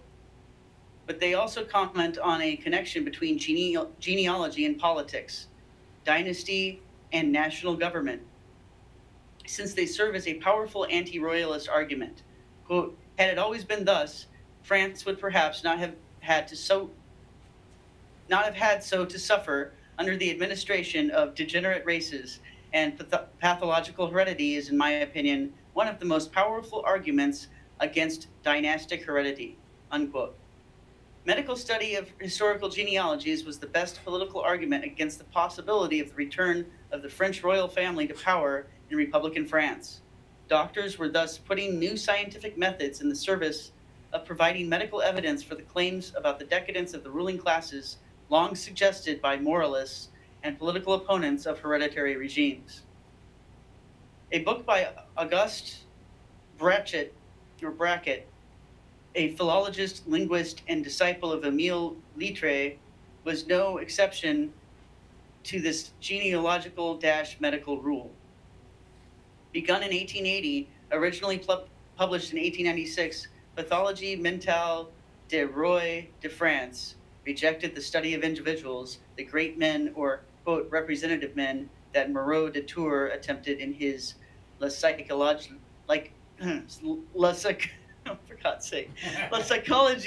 morbide dans ses rapports avec la philosophie de l'histoire. Rather, Auguste Bracket argued, entire dynasties have to be painstakingly brought in as evidence. Pathologies need to be considered within the longue durée perspective of genealogical trees, that no individual case considered in isolation and compared to an annual plant can provide. Okay. Quote, how could an inpatient at Charenton, a simple annual plant, be compared with a lunatic like Charles VI, whose heredity can be traced back 600 years through a direct line of 18 generations, not to transform them into as many insane rulers in the House of France as historians might do in some Michelet-inspired way, but to see through what gradual morbid alterations they passed, and how the accumulation of morbid defects, either alone or through consanguine marriages, ultimately led to one lunatic, unquote. Thanks to dynastic heredity, one can study medical heredity. In other words, hereditary defects must be studied genealogically as a, quote, pathologic genealogy. Brackett's book was entirely dedicated to the medieval period. He applied, quote, genealogies of blood relations to Louis XI's ascendancy, and he was especially interested in Charles VI's madness. Historians had focused on, quote, various accidents to account for Charles VI's madness. Some attributed it to the overindulgence in tournaments and festivities, others to his sickly childhood. Michelet to an equestrian race that never took place, unquote. But the answer, says Bracket, lies in biology, and more particularly in consanguinity. Quote, any degeneration of a race can only be the result of heredity, and one of the most important factors in heredity is precisely the parent's consanguinity, unquote. The genealogical method of studying heredity and consanguinity in particular reached its apex in Brackett's historical pathology. Bracket studied heredity and consanguinity in 22 generations over 600 years. For him, this constituted overwhelming evidence in favor of the soundness of genealogy as an instrument of medical analysis. Nevertheless, Bracket resisted one subsidiary of medical genealogical study, the claim that dynasties and aristocracies were a privileged site of degeneracy, resoundingly articulated by Jacobi. Quote, all upper classes, all families that occupy exclusively elevated positions share the fate of reigning families, although to a lesser extent. always in direct relationship to the height of their privileges and their social position, unquote. For followers of Jacobi, hereditary transmission of power morphed into pathological heredity. Quote, Caesaritis, quote, the delirium power, quote, the degenerative influence of power led to inevitably to degeneracy and extinction. Quote, the greater it, the power, is, the greater the evidence of the moral, intellectual, and physical decadence, unquote. And, quote, absolute power produces the deepest and most rapid degeneration, unquote. But, Brackett asked, are we to locate in dynasties a particular type of degeneracy? Do they constitute a legitimate isolated object of study, and should they be studied in isolation? Is there anything inherent to power that predisposed dynasties to degeneration, and moreover, is this degeneracy proof of royalty? Quote, how could we go so far as to affirm that degeneration is proof of royal origins, unquote. Brackett demonstrates that dynasties are as susceptible to degeneracy as any other lineage, and that, indeed, the only difference lies in the quality and thoroughness of available documentation. Quote, royal dynasties offer the clinician the most precious sources of pathological documentation, unquote. But there is no excuse for any doctor who, quote, studying royal families and not having others at his disposition for scientific research, maintains that there are mental illnesses with royal causes, unquote. Because there's nothing to which to assign the specificity of, quote, the royalty of Louis XI's zoophilia, unquote. Quote, every degeneration of a race can be only the result of one heredity, unquote. Degeneration is not exclusive to royal families. In Brackett's view, a member of any lineage, nobleman or noblewoman and commoner, can be the victim of hereditary degeneracy. Brackett thus relativizes the importance of genealogies to make them not into the carrier of truths about dynasties and their royal degeneracy, but a tool for understanding medical laws of heredity. Quote, historical pathology connects pathological pieces of data that it receives in fragments from medical history in order to establish their succession and to draw from them the pathological law of the individual, or as they say in clinics, the patient's pathogenic and hence mental formula, unquote. In this process, historical pathology transforms historical genealogies into medical genealogies of pathology, but it also democratizes dynastic genealogies, making them equal to any other, quote, individual pathology of a community of individuals, unquote. In that, Pathologie Mentale de Roy de France was an, quote, attempt to constitute a partial science from human heredity, unquote, one that was judged as equal to, quote, a revolution in history. I'm going to see how much longer this goes on. Never mind. Well, anyway, I'll keep reading for a little while here.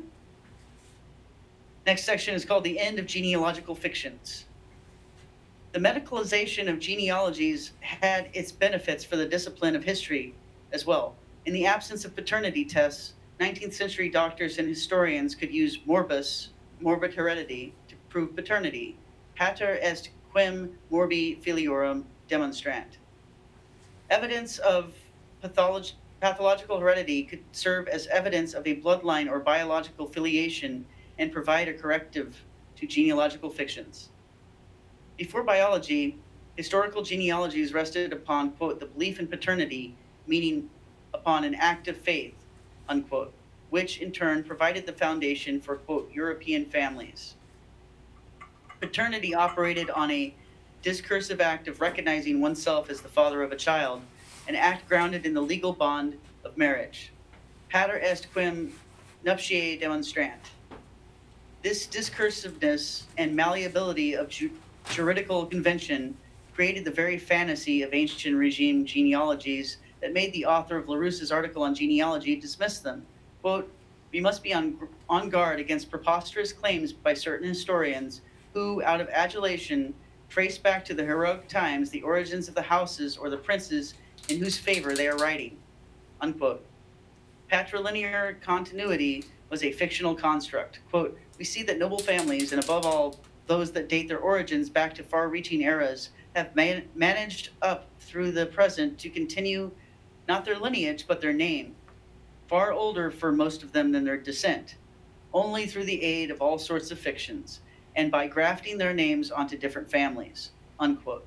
To perpetuate their lineage, all means were good for families. Quote, infinitely multiplied substitutions, quote, marriages successively contracted 2, 3, and 4 times, quote, requests for annulment of vows, quote, transfer of names by women in different families, etc., to the final desperate solution, quote, the legitimizing of a natural child, unquote. But Brackett underscores the fundamental difference that, quote, in political history, whether a king is the son of the man believed to be his father or not, if no one other than his mother knows, then politics follows its course, unquote. If this uncertainty, quote, suffices for the historian, it is insufficient for the clinician, unquote. Quote, in pathology, the maxim pater est quem nuptiae demonstrant has no currency, since the conclusions to be reached from the sequence and succession of facts rest entirely before any study on the fundamental premise that the sovereigns to be studied indeed descend from one another, unquote. A major shift in the historical and cultural understanding of lineage has occurred. Paternity was no longer, quote, an act of faith, unquote, a legal convention or a construct of discourse, but a biological given, formulative of a bloodline. Quote, the premise of this study is necessarily the reality of heredity, unquote. Thus, if Brackett could not prove the biological paternity within Louis XI's royal dynasty, the entire study of his heredity was compromised. Quote, since the study of heredity is essentially based on the premise of biological certainty, every experiment on heredity is nullified as soon as one of the factors does not surely belong to the genealogical chain, unquote.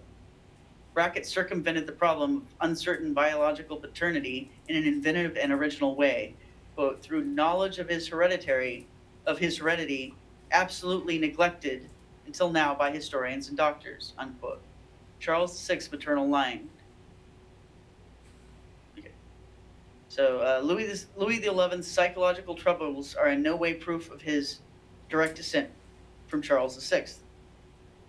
If we take into account the notoriety of Isabeau's adultery, the statement that, quote, any son of an insane father must be insane, unquote, means that his father could have been, quote, Charles VI, Louis d'Orleans, Isabeau's lover, or an unknown man, unquote. But regardless of who was the genitor, Charles, Louis, or a, quote, commoner, quote, Isabeau's biological formula allows us to affirm that whoever the father was, this formula was in and of itself sufficient to explain the defects in Charles VII and Louis XI. I think she meant to say 6th, right? Because they were talking about Charles VI. Yeah, I think you're right. All right, Charles VI or 7th and Louis XI. That is, the maternal line itself was saturated with enough morbid heredity to produce hereditary defects of 2 kings. Every single author of genealogical tables, except for Brackett, neglected the mother's heredity as central to the bloodline, and thus conflated genealogy not only with heredity, but also with patrilineal heredity. The passage from Benoiston de Chateauneuf's description of genealogical fictions to Brackett's medical use of genealogies marks the moment when blood was inscribed in, quote, physiological genealogy.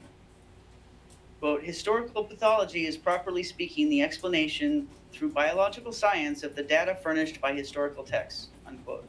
Brackett's study shows us how history turns into biology, how the legal bond of filiation turns into a bloodline. Historical study from then on would no longer speculate on paternity and filiation as a question of faith, but had to accept the idea of genealogy as a bloodline. Furthermore, since historical pathology could only use, quote, the negative biography in the history of an individual, meaning it could only admit the existence of verified facts, it would establish with exactitude and scientific rigor the bloodline of dynasties. Finally, Brackett's study also shows us that doctors, just like historians before them, focused exclusively on the paternal side of families and neglected the maternal line. The confusion of genealogy and heredity resulted in the naturalization of blood and patrilineal genealogy. Genealogy's primary signification was no longer based on faith and marriage law, but on blood descent, whereby heredity put an end to medieval genealogical fictions and replaced them with other fictions. What different genealogical strategies had protected the aristocracy from failures in the bloodline? If blood could not certify biological filiation, its metaphor could give a fictional continuity to the line. The 19th century family no longer had this luxury of resorting to hereditary fictions because heredity, unlike the inheritance, could not be cheated with fictions. Genealogy, the very mechanism and mode of representation that organized, maintained, and represented the ancient regime, was adopted and transformed to suit the purposes of the medical corps in studying an individual's heredity, on the one hand, to determine hereditary predispositions and causes, and on the other hand, to draw lessons from the body politic of dynasties and apply them to the body of the French nation. Paradoxically, then, genealogy did not die out as a relic of a bygone era. Rather, it was resuscitated and rearticulated in the medical biological discourse of eugenics surrounding the family and nation. Take a brief break here. So, wouldn't you say all of this is contradicting the traditional, Chronology? well, yeah, that for sure. I mean, I see these as definitely going hand in hand with that, but also that it's directly in contradiction of the way that people always claim Jewish heredity is always matrilineally. It's your mother if you're claiming to have Jewish DNA or lineage, and they're saying that they ignored all the mothers and only paid attention to the fathers. I mean, I know we all know that's true as far as like, you know, if you go, what was it, Marie Antoinette having babies, and if a little girl comes out, then everybody's, oh, big sigh, and, you know, gives up, whereas the room was suffocated prior with everyone waiting to see if it's a son. But yeah, I kind of have a sidebar here. There's some drama going on in the chat. Apparently, we've got some YouTube drama. YouTube's shadow banning comments. in our chat? In our chat, yeah. Jacob Bacchus got blocked from commenting for a little while. He said, what did he say here? Foucault is a huge post-structuralist, post-modernist child sex advocate. And they totally blocked that. And then they weren't letting anybody say the word pedophile with a name in front of it. They were blocking those comments too. Wow, this probably has to do with the Elsagate crap, huh? That's kind of what they were thinking. Because did you see that in the press, Tracy, that Disney pulled all their ads from YouTube? I saw the headline. I didn't read an article either. I didn't read an article, but boy, that sure sounds like it's once again they're watching. We're frogs being boiled. The robots are watching and making sure that we abide by Big Brother and Big Sister and Big Mother's wishes. Well, we're not allowed to talk about Michel Foucault and his proclivities. Child sex. Yeah, I mean, that's where I learned about him. Actually, was on YouTube. So anyway. Yeah, they're editing our chat. It makes me wonder if. I mean, obviously, if they can do that with the chat, then they can tell the AI robots to hear what we're saying too. So it's funny. Yes. It's like it works so good to self. So this is. I would use the word governance as opposed to government. But that's what they want. They want governance is self-government. So that's why you see so much shame and so much rallying. Part of it is that people have a good herd mentality. So if everyone comes out and says, you know, Orange Man bad, or whatever the example you want to use might be, people do follow along, but at the same time, it's a strategy to get everyone to practice governing themselves, you know. And Yeah. it makes me afraid to say the word pedophile. They're going to kill our stream. Yeah, it sucks. We got to get the simulcast of the server going so that when and if they do anything like that, we can say, well, we'll see you on Tracy's server. We'll be there. We might even say pedophile. Look, it's not some kind of secret, nor do you have to read any of his works or read deeply anything about him before you find that out. I remember the documentary I watched about it on YouTube about him. It was just his, life story. It was a biography. It had quite a lot of views. It was a very popular channel that did biographies of philosophers. So I guess my point in bringing this up is just like, we could play this video right now. I'm not suggesting you do, but like we could, and then it would just say all the things that they were talking about in the chat. And, are they going to censor that? Because it's all, I guess the only difference between that video and this, and what's being said in the chat is just the intent and the context. Like in the chat, you're making a point specifically about that, whereas in the biography that I watched, it's just matter-of-factly stated as part of his life story. So yeah, it's just that they can, that it might actually jump out at somebody that makes it dangerous. And we're propagating conjecture about it. People are talking about it in the chat. I mean, if I mention it in a video, it's just kind of here and there, and it's. Well, yeah. My guess too is that, so as much as people want to act like it's a free speech and or anti-conspiracy thing, in my opinion, you do have to look at it more like it's an advertising thing. So they're trying to get a handle on the idea that everybody's ads are being aligned with all kinds of topics that they would assume not be affiliated with. And, so I get that, you're trying to advertise your thing. I'm not saying I agree with it, but I understand, you're trying to advertise your thing.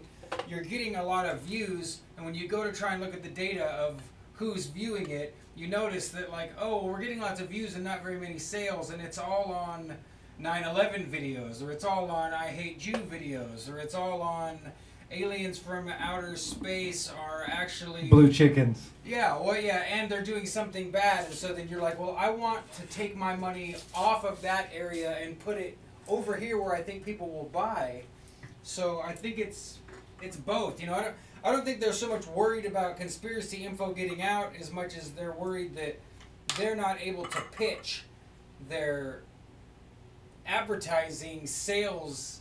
Their sales teams aren't able to give as effective of a pitch once you get to the minutia, I think. So then if Disney says we're pulling our money, then they ramp up the keywords to avoid or to ban or to block. They're trying to probably kiss the ring for Disney since they just lost all that money. Oh crap, we'll block the word pedophile, ramp it up to the millionth degree, so that we can get down on our knees and beg for Disney to put some money back or something. Obviously, I'm just speculating. Go ahead, Tracy. Yeah, this would be an interesting test. I'm sure it's going to continue. Other companies are going to start doing that too, and the basic question is YouTube or Google actually making a significant portion of their money from selling advertisements, or is it, as I've said in the past, in speculation mostly, but not really, that they're getting funds from the state, probably from DARPA or something like that. Yeah, and we know that was the case in the beginning. And so there's really no reason to believe that that's not continued and that's all it is.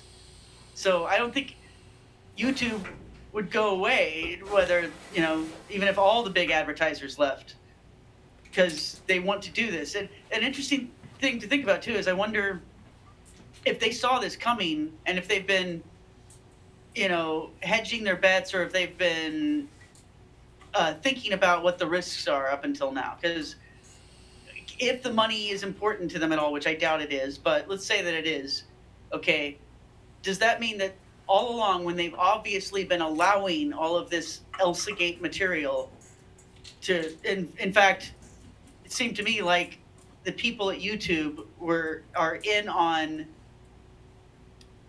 censoring people who talk about ElsaGate. Yeah, yeah. Seems that way. They're putting tons of effort into shutting people up about it, and then they're also putting tons of effort into protecting the channels. So, of course, is it because they want the content to get out because it's actually part of a conspiracy?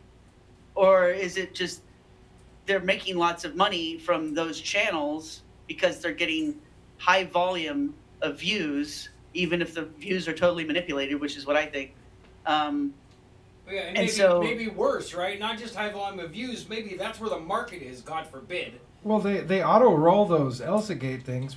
I mean, I know people where they let their kids watch YouTube and they put on some kid content that they know, and then they leave the room for 45 minutes and come back and the ElsaGate stuff is playing. Yes. I mean, That's what they just roll it right in. I warned people when I found it of that. Like, watch what you're doing. Pay closer attention if you have small children. That's one of the few times I've stepped out to the normies and been like, look, there's stuff that I'm looking at that you absolutely need to know about because you have small children. And you don't want to start with Spider-Man and end up with Spider-Man and Elsa, or trying to have a ball pit baby. I saw some really weird stuff. It's not by accident either. I mean, there's... It's like you can tell that the robots have gone in there and decided, oh, if you like this, you'll probably like this. If you like this actual cartoon that exists on TV, then you might like this spoof of it that has a bunch of weird, dirty stuff in it. Some Foucault-esque degeneracy in it.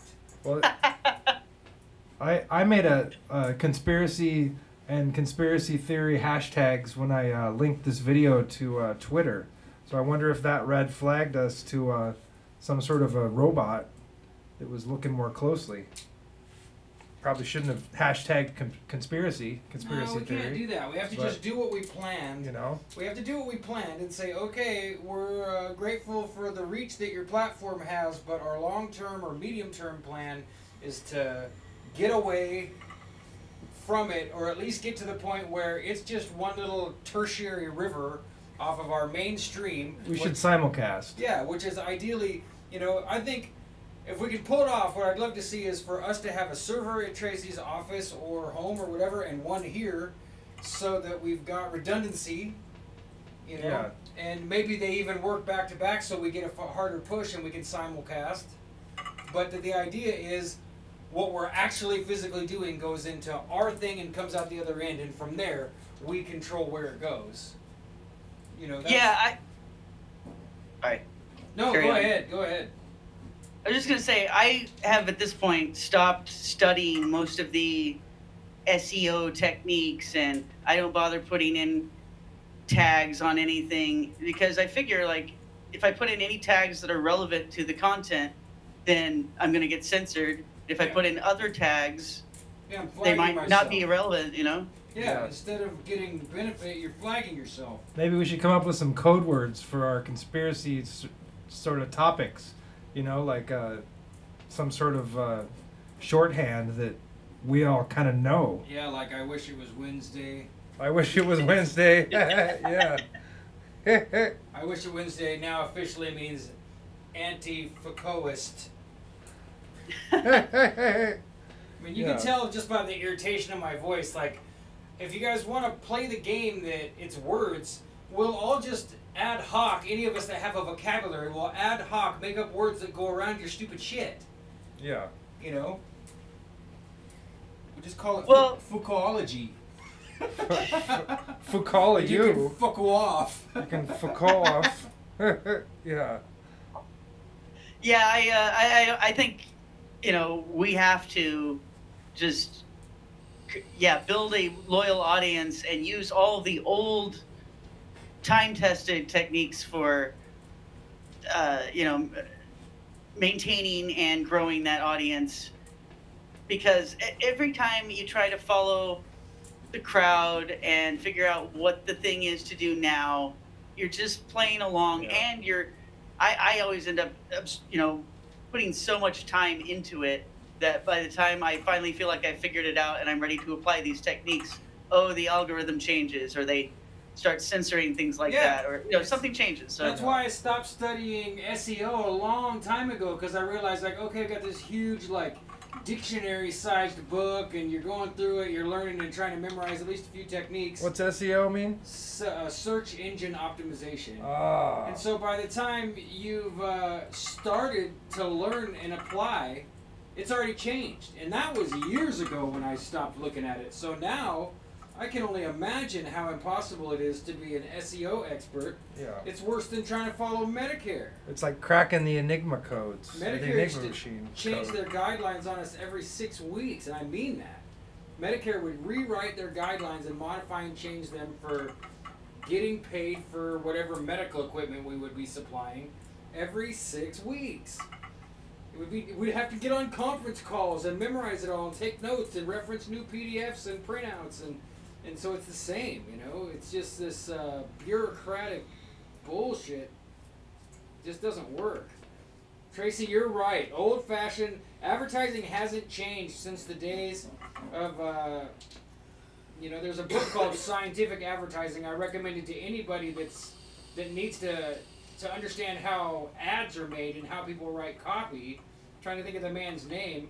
But even if the internet became really strict with a hard mailing list and postcards, we could still let people know that we're broadcasting or available, Yes. I'd love Sorry, to, I- actually. Sorry if I seem distracted. I'm trying to figure out what I'm going to read next. No, that's fine. I'm kind of doing the same thing. I feel like I'm still just cutting in outline and basic ideas, and I need to pull the trigger and actually start to add to this thing. I'm not unhappy with it, but all I've really done is go sharpen up all the lines. I don't know how well people can see it. But we can see it pretty well. You could read an article about what we're discussing if you want. Just because it's timely. If you want to read what Disney actually did, the one that somebody posted was on Bloomberg, ironically enough. Okay. And if you're new to the show, you guys, we have a Discord where we discuss this stuff all the time. Yeah. There's a link in the chat. See my fatsies. Definitely check it out. And like, share, subscribe. Yeah, please like, share, subscribe. I dropped a link for the Discord. I never did see if it was working, so I dropped that link. It might still be here. Let's see what happens if I push the button. If I go... Let's see. Somebody click on that. Let me know if it works. We love hanging out in the Discord. It's a total wonderful time suck. Like if you have things that you're supposed to do, like clean your house, do laundry, work at your job, call your mom, write a letter, any things that you're really supposed to do, or things that you really want to do, like what we're doing tonight. If you come to the Discord and hang out with us, all of that will be procrastinated. Like the whole week, a whole day, no problem. It just flies away. Yeah. Next thing you know, you're nodding out with your smartphone in bed, and then it's tomorrow, and you're getting messages from the Discord. It's great. It's awesome. There's so much great stuff in there, like those the Star Spangled Banner with subliminal messages. Yesterday I was watching that. Oh yeah, that yeah, awesome. Yeah. There's a terrific video that somebody back in the day when video editing was more of an art than it is now. Well, I just say that it was harder is what I mean. It's easier to edit now than it was back when this was edited.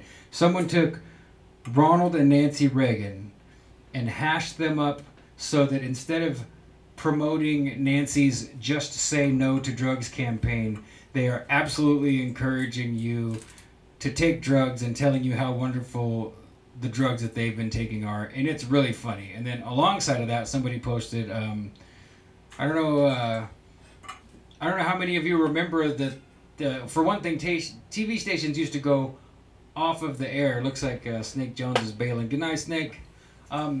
They used to go off the air at night, like midnight, right? Yeah. About midnight. 2 o'clock. Yeah, it's midnight, sometimes later, and they would play the Star Spangled Banner with the flag waving and sometimes with jets flying by, and then, that would be the end of broadcasting until the next morning. And I think it was Jacob Bacchus posted this. It, shows you that there's subliminal messaging hidden in the lyrics for the national anthem, and it was absolutely spooky and weird. That video was just disturbing. It was like the letters for the words of the song would come out, but it was sort of like Wheel of Fortune or something. You know how they spin the letters around? Like a letter would come out and then it would spin around to the correct letter for the lyrics of the song, but it had all these messages like obey, consume. Yeah, God loves you, and He also loves it when we bomb Iran and stuff like that. It was pretty interesting, and a real thing, from the '60s. Yeah, it was, and then I noticed that Harrison had commented, I think, on that video that that's how they used to have to do it, but now the technology is so advanced. It might have been Jacob that said it, that now they just hypnotize you with frame rate or strobe rate on your TV. And if you've never looked up the patents, there's patents you can find that show you that your television and your flat screen television and your computer monitor are absolutely being utilized to affect your behavior by the strobe rate, and the flashing colors, sounds, and images can be attuned to your neurological system and absolutely hypnotize and affect you. Yeah. I've seen it happen. I was walked into a pizza restaurant the other day, and there was a TV on, and I saw a guy walk in. He was talking to his friends. He was animated, and there was a TV on the side, and he noticed it out of the corner of his eye, and his head turned, and his eyes just glazed over. And it was like a switch. Like this guy totally just stopped, dead in his tracks, and his friends kept walking to go order their pizza, and he was just standing there with this hypnotized look. It was like he got zapped, activated into a hypnotic brainwave, from alpha to theta state or something. That's just crazy, man. So I found the article.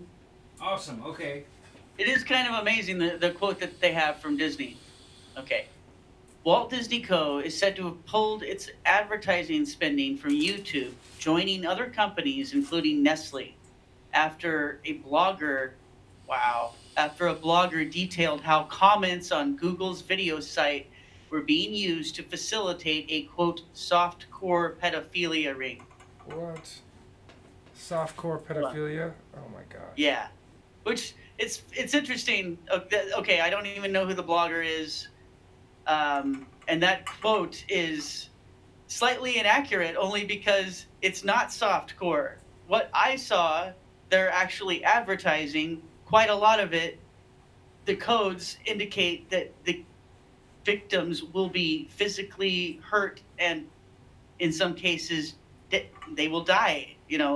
That's I mean, you don't see that in the video. You see in the comments the codes, and that's what they're indicating. So the video is slightly, kids being traumatized, and the video is traumatizing to especially kids watching it. But that's just an advertisement, and the comments have the codes in them, and the video description will have the codes in it that indicate that what they're really selling is a certain type of something, right? And a lot of it, the codes were indicating, that someone's going to get hurt or killed. So this isn't, there may be softcore pedophilia themes in the videos, but what they're actually advertising, the pedophilia ring that is being facilitated here, is not softcore. This is like the real snuff. And anyway, so I'll continue to read this article. It's pretty amazing that it's finally coming out. I don't know if it's impossible that they just noticed this, but it's got to be like with Bill Cosby, when that one guy made a joke about Bill Cosby, all of a sudden everybody who already knew about it couldn't ignore the truth of it anymore. Tipping point. That's what I was saying, that it's definitely some kind of a tipping point. Some of the videos involved ran next to ads placed by Disney and Nestle. All Nestle companies in the U.S. have paused advertising on YouTube, a spokeswoman for the company said Wednesday in an email. Video game maker Epic Games Inc. and German packaged food giant Dr. August Uter KG also said that they had postponed YouTube spending after their ads were shown to play before the videos. Disney had also withheld its spending, according to people with knowledge of the matter, who asked not to be identified because of the decision hasn't been made public. On Sunday, Matt Watson, here we go. Matt Watson, a video blogger, posted a 20-minute clip detailing how comments on YouTube were used to identify certain videos in which young girls were in activities that could be construed as sexually suggestive, such as posing in front of a mirror and doing gymnastics. Watson's video demonstrated how if users clicked on one of the videos, YouTube's algorithms recommended similar ones. By Wednesday, Watson's video had been viewed more than 1.7 million times. So again, the algorithms are smart enough to snip out some comment about Michelle Foucault or whatever. Obviously they know what these videos are, and they're intentionally recommending them.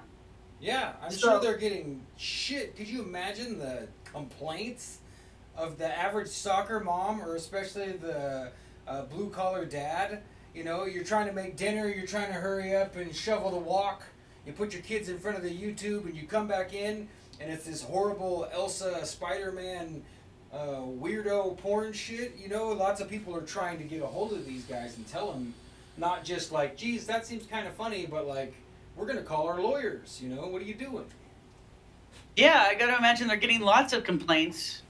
And, you know, if you flag someone's video for some political reason, I think it goes down almost instantly, you know? Yeah. So this is amazing that they're just being forced to deal with it. But yeah. I talked to Jim after one of the shows just a few weeks ago, and I mentioned to him, hey, you know, I didn't go looking for this again because it had gotten me in trouble before this last summer, accidentally finding this stuff and discovering how real it really is and the stuff that they're really talking about. But I had accidentally clicked on a video that happened to have several X's in a row as the title of the video. So then that put in something, you know, it recommended something with a similar keyword in the, you know, on the panel on the right of my computer. And it was all like little girls with horses, and they didn't show the, you know, any contact between the girls and the horses, but the horses were all having sex in the pictures. And so, you know, I just was like, I guess the second of curiosity happened before my senses got to me, and I was like, what the hell is that? I click on it, and it opened up a whole world, and it was a world of stuff that's on YouTube that the thumbnail for the picture makes it pretty clear what the content is. The titles, however, are misleading, but they still have the keywords in there, like, you know, it's about a girl that loves horses. But when you look at the picture, I mean, you know what it's really about. So there's no way that they don't have robots that can tell exactly what those videos are about and what they're facilitating. Yeah, and they're dealing with this Elsa Gate stuff now, but you know, they've got other avenues to get this same content out. It's just recoded in some new way, or maybe something. Yeah, everybody's being driven to a new link. Absolutely. Yeah. And that's kind of what Tracy originally described too, was that the real business, that's why I said, the real business is going on in the comments section of what little minor code, you know, what kind of cheese pizza people are trying to order. And I remember back in the day, you know, Internet 1.0, you had to be really careful with Google and other search engines. You know, if you typed teen lollipop sales, you're not going to get candy and girls with pigtails. You would have got horrible, horrible pornographic results. Because me and my friends would do that sometimes. You know, we'd be like searching and searching for stuff on the internet back in the day, like, you know, 95, 97. And you'd be clicking the back button real fast on some stuff. So it's always there on the internet right under the surface. The joke that it's all pornography and cat videos. Rule 34, is that what it is? Yeah, Rule 34 is, you know, if you can think of something, there's pornography of it on the internet, and it's true. But they've found a way, in my opinion, they found a way to make the internet pretty damn slick and safe for the average people trying to look for stuff that aren't perverted or sexually completely off the hook. But all that stuff is still definitely lingering around, because when people have proclivities and they're not checking them, they're not trying to manage them, they're trying to encourage them. It's a market. It's just like cocaine or heroin or anything else. It's a market. People, you know, it's disgusting and horrible, but people are gonna seek out what drives their passion. Yeah. Okay, so I don't know who O1 is, but I think that this comment that he or she made, it's you have to know more about ElsaGate, because it's not what he's saying. He or she says ElsaGate is just the hardcore version of what softcore mainstream cartoons have been doing for decades. Ren and Stimpy was filled with trauma and fetish content. So are most modern cartoons. I understand what you're saying, but this stuff is something else entirely. You just have to watch a few hours of it, and you'll get it. Or not actually just a few minutes, but. No, it's true. I mean, we totally understand that point. I understand what you're saying, but it's not even trying to be entertaining. It's like just dropping code words. It's advertising. Yeah. It's not brainwashing or predictive programming or you know, slow over a long period of time degeneracy aimed at kids. It's coded advertising. Yeah. It's a very specific thing that has never existed before until YouTube. Yeah. So how's the art coming, guys? I'd say it's coming good. Jim's little sculpture looks wonderful. I'm finally starting to add color instead of just black and white. Okay. I'm probably kind of slowing down because all that YouTube censorship stuff. Yeah, my mind's kind of blown. Got my goat. Yeah, I would say the events happening in the chat combined with what we learned in the news today from Disney. I am curious to hear more of this article if you're interested to read it. Yeah, I'll finish the article, and then I was going to say I should probably at most read one more thing, and then I'll have to wrap it up. Yeah, that's cool. Yeah, heck, we're already at almost 11 o'clock. I didn't even think Time about flies that, when you're having fun. Yeah. And when you're a half hour late. It's much my fault as yours. No. It's nobody's fault. 3-hour sound check. All right, so his video was viewed more than 1.7 million times, the blogger. This is a quote, any content, including comments, that endangers minors is abhorrent, and we have clear policies prohibiting this on YouTube. We took immediate action by deleting accounts and channels, reporting illegal activity to authorities, and disabling violative comments, a spokeswoman for YouTube said in an email.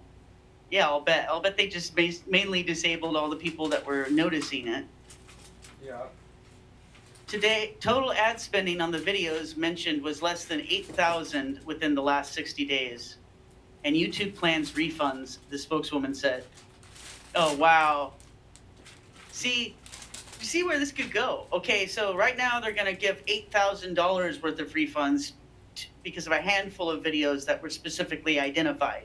Well, imagine when, everybody starts identifying all of the videos and tagging all of the advertisers and saying, hey, your ad showed in front of this video, and look what it is. Because we who have looked into this, there's hundreds and thousands of these things. Yeah. Different videos getting millions of views, supposedly, which are, I have no doubt, manipulated by robots. But still, they're bilking all of these advertisers. They're using YouTube. YouTube's allowing them to do this. Imagine the amount of refunds they would have to give if it really snowballed, which I don't see what should stop it. That it would be so great if Yeah, I agree. they just had like this gigantic refund that they had to give, and it would never, there's no ending to it, because you could go back for years and say, oh, I want my money back for that too. Yeah, Sorry, go ahead. It makes me wonder if this isn't all intentional. Like, because anytime that our gut reaction is, yeah, it makes me think, crap, we're probably being had. Limited hangout. Yeah, exactly. Limited, and it's always 2 or 3 things that they have going on. It's never like, oh, they did this and the outcome was that. They don't ever. It's always 2-prong, 3-prong attack, layers of intention with a short, medium, and long-term plan. Yeah. And so it makes me think. And this, to me, this all goes side by side with the QAnon stuff too. So if they hammer it all down, say that it has to be censorship because we're finally arresting all the bad guys and we have to knock all of the bad content off the internet, or we'll have to shut it down. So if you want an internet at all, be happy with what we give you, because otherwise there's so many bad people behind the scenes doing bad things to children and otherwise that we have to shut this whole thing down, But don't worry, we're filling up Guantanamo Bay with the Obamas and the Clintons. We can't show you any pictures or video, but trust the plan. Where we go, one we go all, from darkness to light, etc., etc. Yeah, I feel like anytime a leader comes out in the opposition, it's controlled opposition of one, depth or another. Like they have both sides. They have a handle on both sides. Like even flat Earth, everything. Yeah. They control the loudest voices. Well, I think that they've already had a limited hangout with ElsaGate, and I'm not sure if it was intentional, but it's really what has been happening over the last few years with that, ever since that term got coined, would probably explain why the one commenter thought that this is just offensive videos that are traumatizing to children. Yeah. Well, it's because the people who put out reports about ElsaGate in the beginning didn't understand that in the comments there's codes and people actually making deals. So they knew there was something smelly about it, which is exactly what the reaction was of members of my family who rarely believe in or talk about conspiracies. But when they saw these types of videos, that long before I heard about ElsaGate, I experienced my kid happening upon these things. And after a while, me and other adults who knew him and witnessed this started to wonder and think, okay, is this a conspiracy? Is this somebody trying to mind control and damage our kids somehow? Right. And so that's the extent of the analysis that most ElsaGate material is. So, but it's amazing how you could overlook the other stuff that's obviously there, but I overlooked it too for years. And when I was doing this investigation this summer, where I went really deeply into it, I noticed myself the comments for the first time. I noticed it after I snapped out of a hypnotic trance that I had been in while watching one of the videos, one of these ElsaGate type cartoons. Is I noticed something in the comments, out of the corner of my eye, but I was watching the video, and I literally heard myself, my inner voice say, "That's weird, but that's not important." Wow. And then I just stopped myself. I was like, why did I say that to myself? I'm going to look. And I looked down, and that's when I saw coded comments. And I had just been unearthing the meaning of a lot of these codes. So I finally understood them too, I knew what they meant. But I have looked at these videos, dozens of times at least, or videos like them, and never looked in the comments for anything. These are not the droids you're looking for. Yeah. So yeah, I wouldn't doubt if that's something similar has happened to every person that tried to write about ElsaGate stuff and tried to figure out why are they doing this. The answer was right in front of them, but they didn't look. So Well, they just yeah, don't, maybe they don't have the uncanny mind that you have to, especially as a writer. Writers, artists, our internal voice is more defined or more different. And Jim and I talk about this too with your eye. If you're constantly having to do something that requires your eye, then you see everything differently. So not, what you did was catch on that, like, wait, somehow this video is telling me to subconsciously believe something that's right in front of my face isn't really very important, and that I should stay focused on the content. Yes. So, how many are you out of 1,000? You're probably only 2 out of 1,000 people that might see it. So everyone else is hypnotized by the video. It might be a video that's bad, boring, or not even important either, but they're stuck in that cycle, whatever the wave form of that video is, along with the color and the sound. It's just nutty. It makes me want to run away to the woods, man. and with leading disinfo, you get presented with a path to take that isn't, it's the easy path. Like oh well, Pizzagate is only just a pizza restaurant that also sells children, but it's much more than that. It's yeah. I'm amazed at how successfully the Pizzagate information has gotten out, so that there's a lot of people that don't go around talking about it very much. Yeah. But they know about it, and every now and then it slips in, and they've had a very reasoned analysis of it. They just don't go around talking about it. But, they're aware that there's some fake stuff slipped in and some things that aren't a big deal that some people obsess on. But they're also aware of the general gist of the information that came out. And I would say, like, remember, okay, in the beginning, there was the argument, is Pizzagate real or not? Yeah. Well, at this point, enough information has come out that is verifiable that it's not really necessary to examine every single aspect of the initial famous incident, because what has come from all of this is that we're now aware of and know what to look for. Where it's like, it's a whole other dimension of reality that people didn't know to look for before, but now they do. And, now they know a lot more about how politics operates and how people are kept in line and why. Yeah, it's not, is it real? It's to what degree are we tracking something relative to it today? And who is not involved? Yeah, and that's a big difference, because folks like us, Jim and I have talked about that I read the Franklin cover-up. It was a long time ago, man. I remember listening to John DeCamp being interviewed by Alex Jones and talking about the main guy, whatever his name was, the black guy who was a Republican, he had a contractor on there talking about having little limited hangout, right? Yeah, exactly.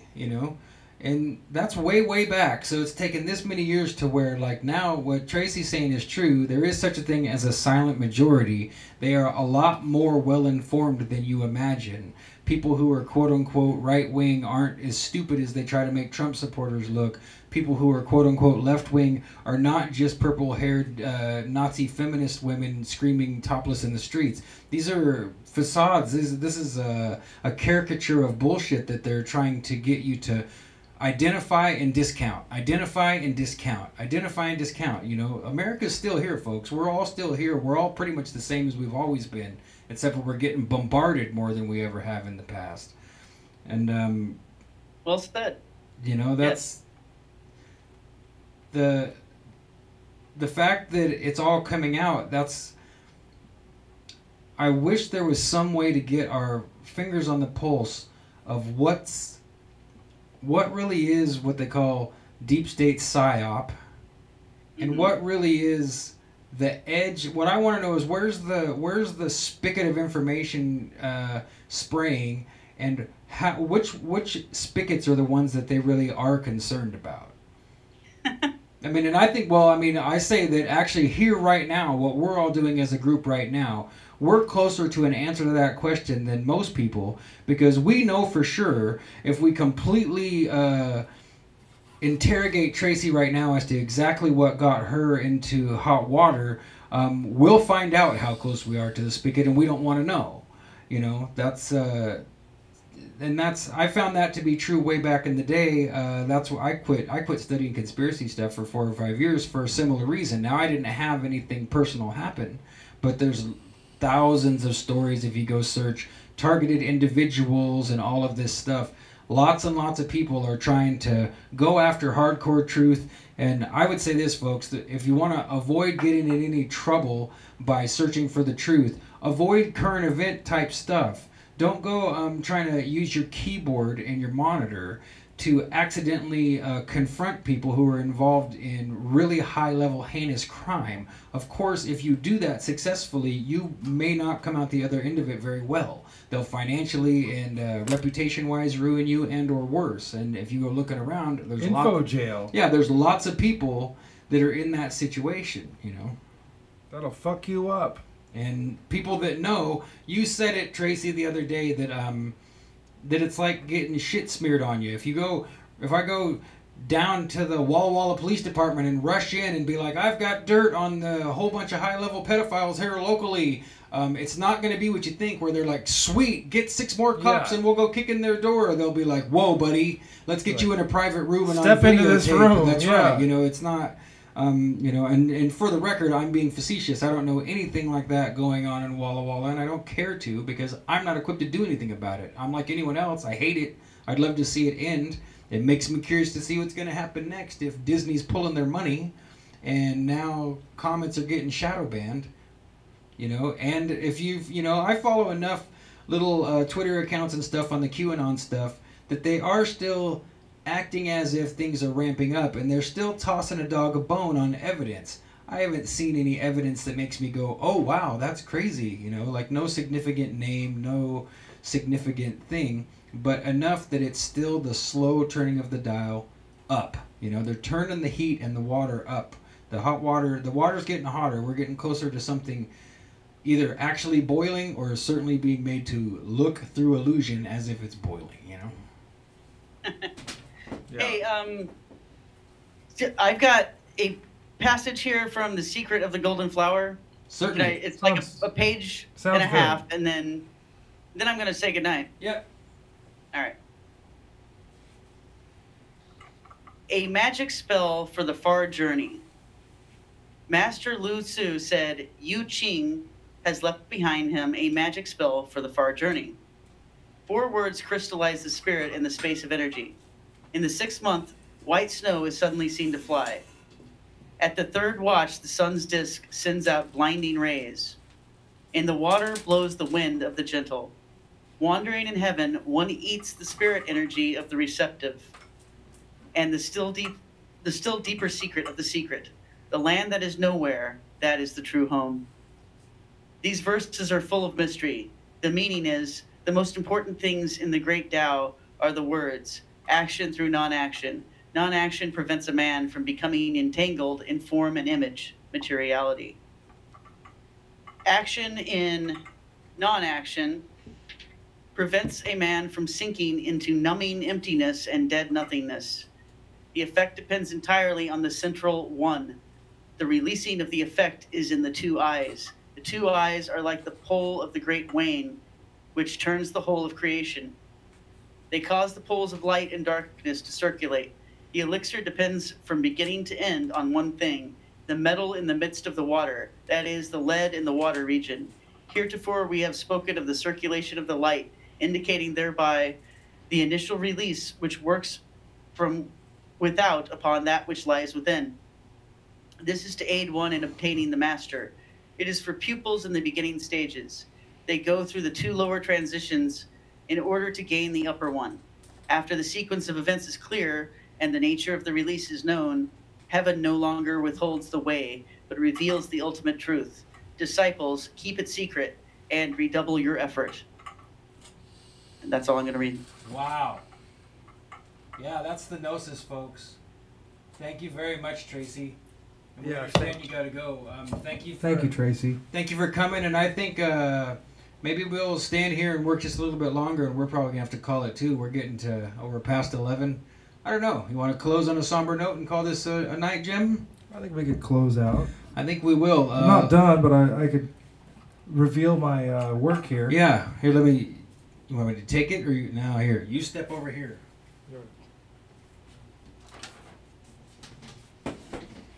It's a heavy painting. Oh wow! Wow! It's not done You did yet. all that just now? Yeah, just a few minutes ago. Jim's a professional sculptor. If you really want something done, It's really rough. if you have money, we can get it done. Oh man, that's so great. Can you bring it a little bit closer to the camera? It's still rough, mind you. I Oh kind man, of, I love it. Ran out of steam after we got shadow banning issues. But Yeah. Well, that's just what they wanted. Yeah, Yeah. but it doesn't really work though if we're all here as a group. And a few of the random people that I've gotten closer to, obviously I started with someone like Tracy. I'm perfectly happy to give out. If I trust you and think you're a legit above board person, you've got evidence of you being a real person online, I'm glad to give you my email address, my telephone number, and in some cases even my home address. And I encourage everyone to do that so if they change this up, that we can stay in touch, man. You Yeah. know, if we stay in touch, even just for the goodness of the feeling of having other people in the world that understand, think, and feel something similar to you do, or at least can have conversation, it's important. It's important to have a real community that's not communitarian. And if it is communitarian, it's our own definition of it and not the one they're trying to feed us. You know? So, hey, yeah, we're all trying to build the right way here.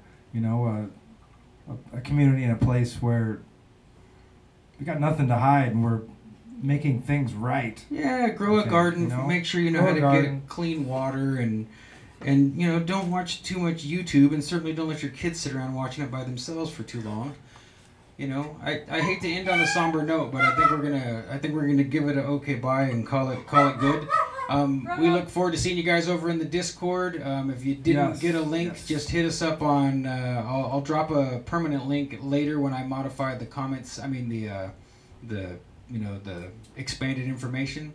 And please, there's also links in there to donate to us. If you want to see this art pushed forward to something that's post-production and reproduction, go ahead and contact us. Send us a few dollars. Let us know. Of course, there's also links for Amazon to buy any or all of Tracy's books. That's why we're here with Tracy, because we were such obsessed fans that we chased her down, and she liked what we were doing and joined us, and we love it. And so, and of course, you know, I don't know how long she's going to keep her discount for Plus Ultra membership. Yeah, it's worth it. Way worth it. Totally worth it. There's it's an enormous amount of content that Tracy generates behind the scenes, and so Thank you. so we look forward to seeing you on the Discord. We look forward to seeing you on the backside of Plus Ultra if you choose to join. It's $50 right now, especially if you use the PayPal, and I think we're gonna have to call that number 40, ladies and gentlemen. Hey, yeah, go can ahead, I Tracy. say, I have responded to 0 emails from fans this week, and so if you were left out, you were not the only one. I will respond next week. I'm going to catch up on everything. Okay, so yeah, That's- Tracy's gonna hop on the email train. I assume you get a lot of email, Tracy. I get some, and it piles up because I just have so many, things that I need to be doing. So that's all. I just wanted to let people know that I'm not ignoring you because I don't care. I will be responding soon. Oh, good. Awesome. All right, we're gonna Appreciate give everybody a that. big. I got my mouse over the stop stream button. This is where you say, "Okay, bye. See you next week." Okay, bye. Okay, bye. Okay, everybody. bye.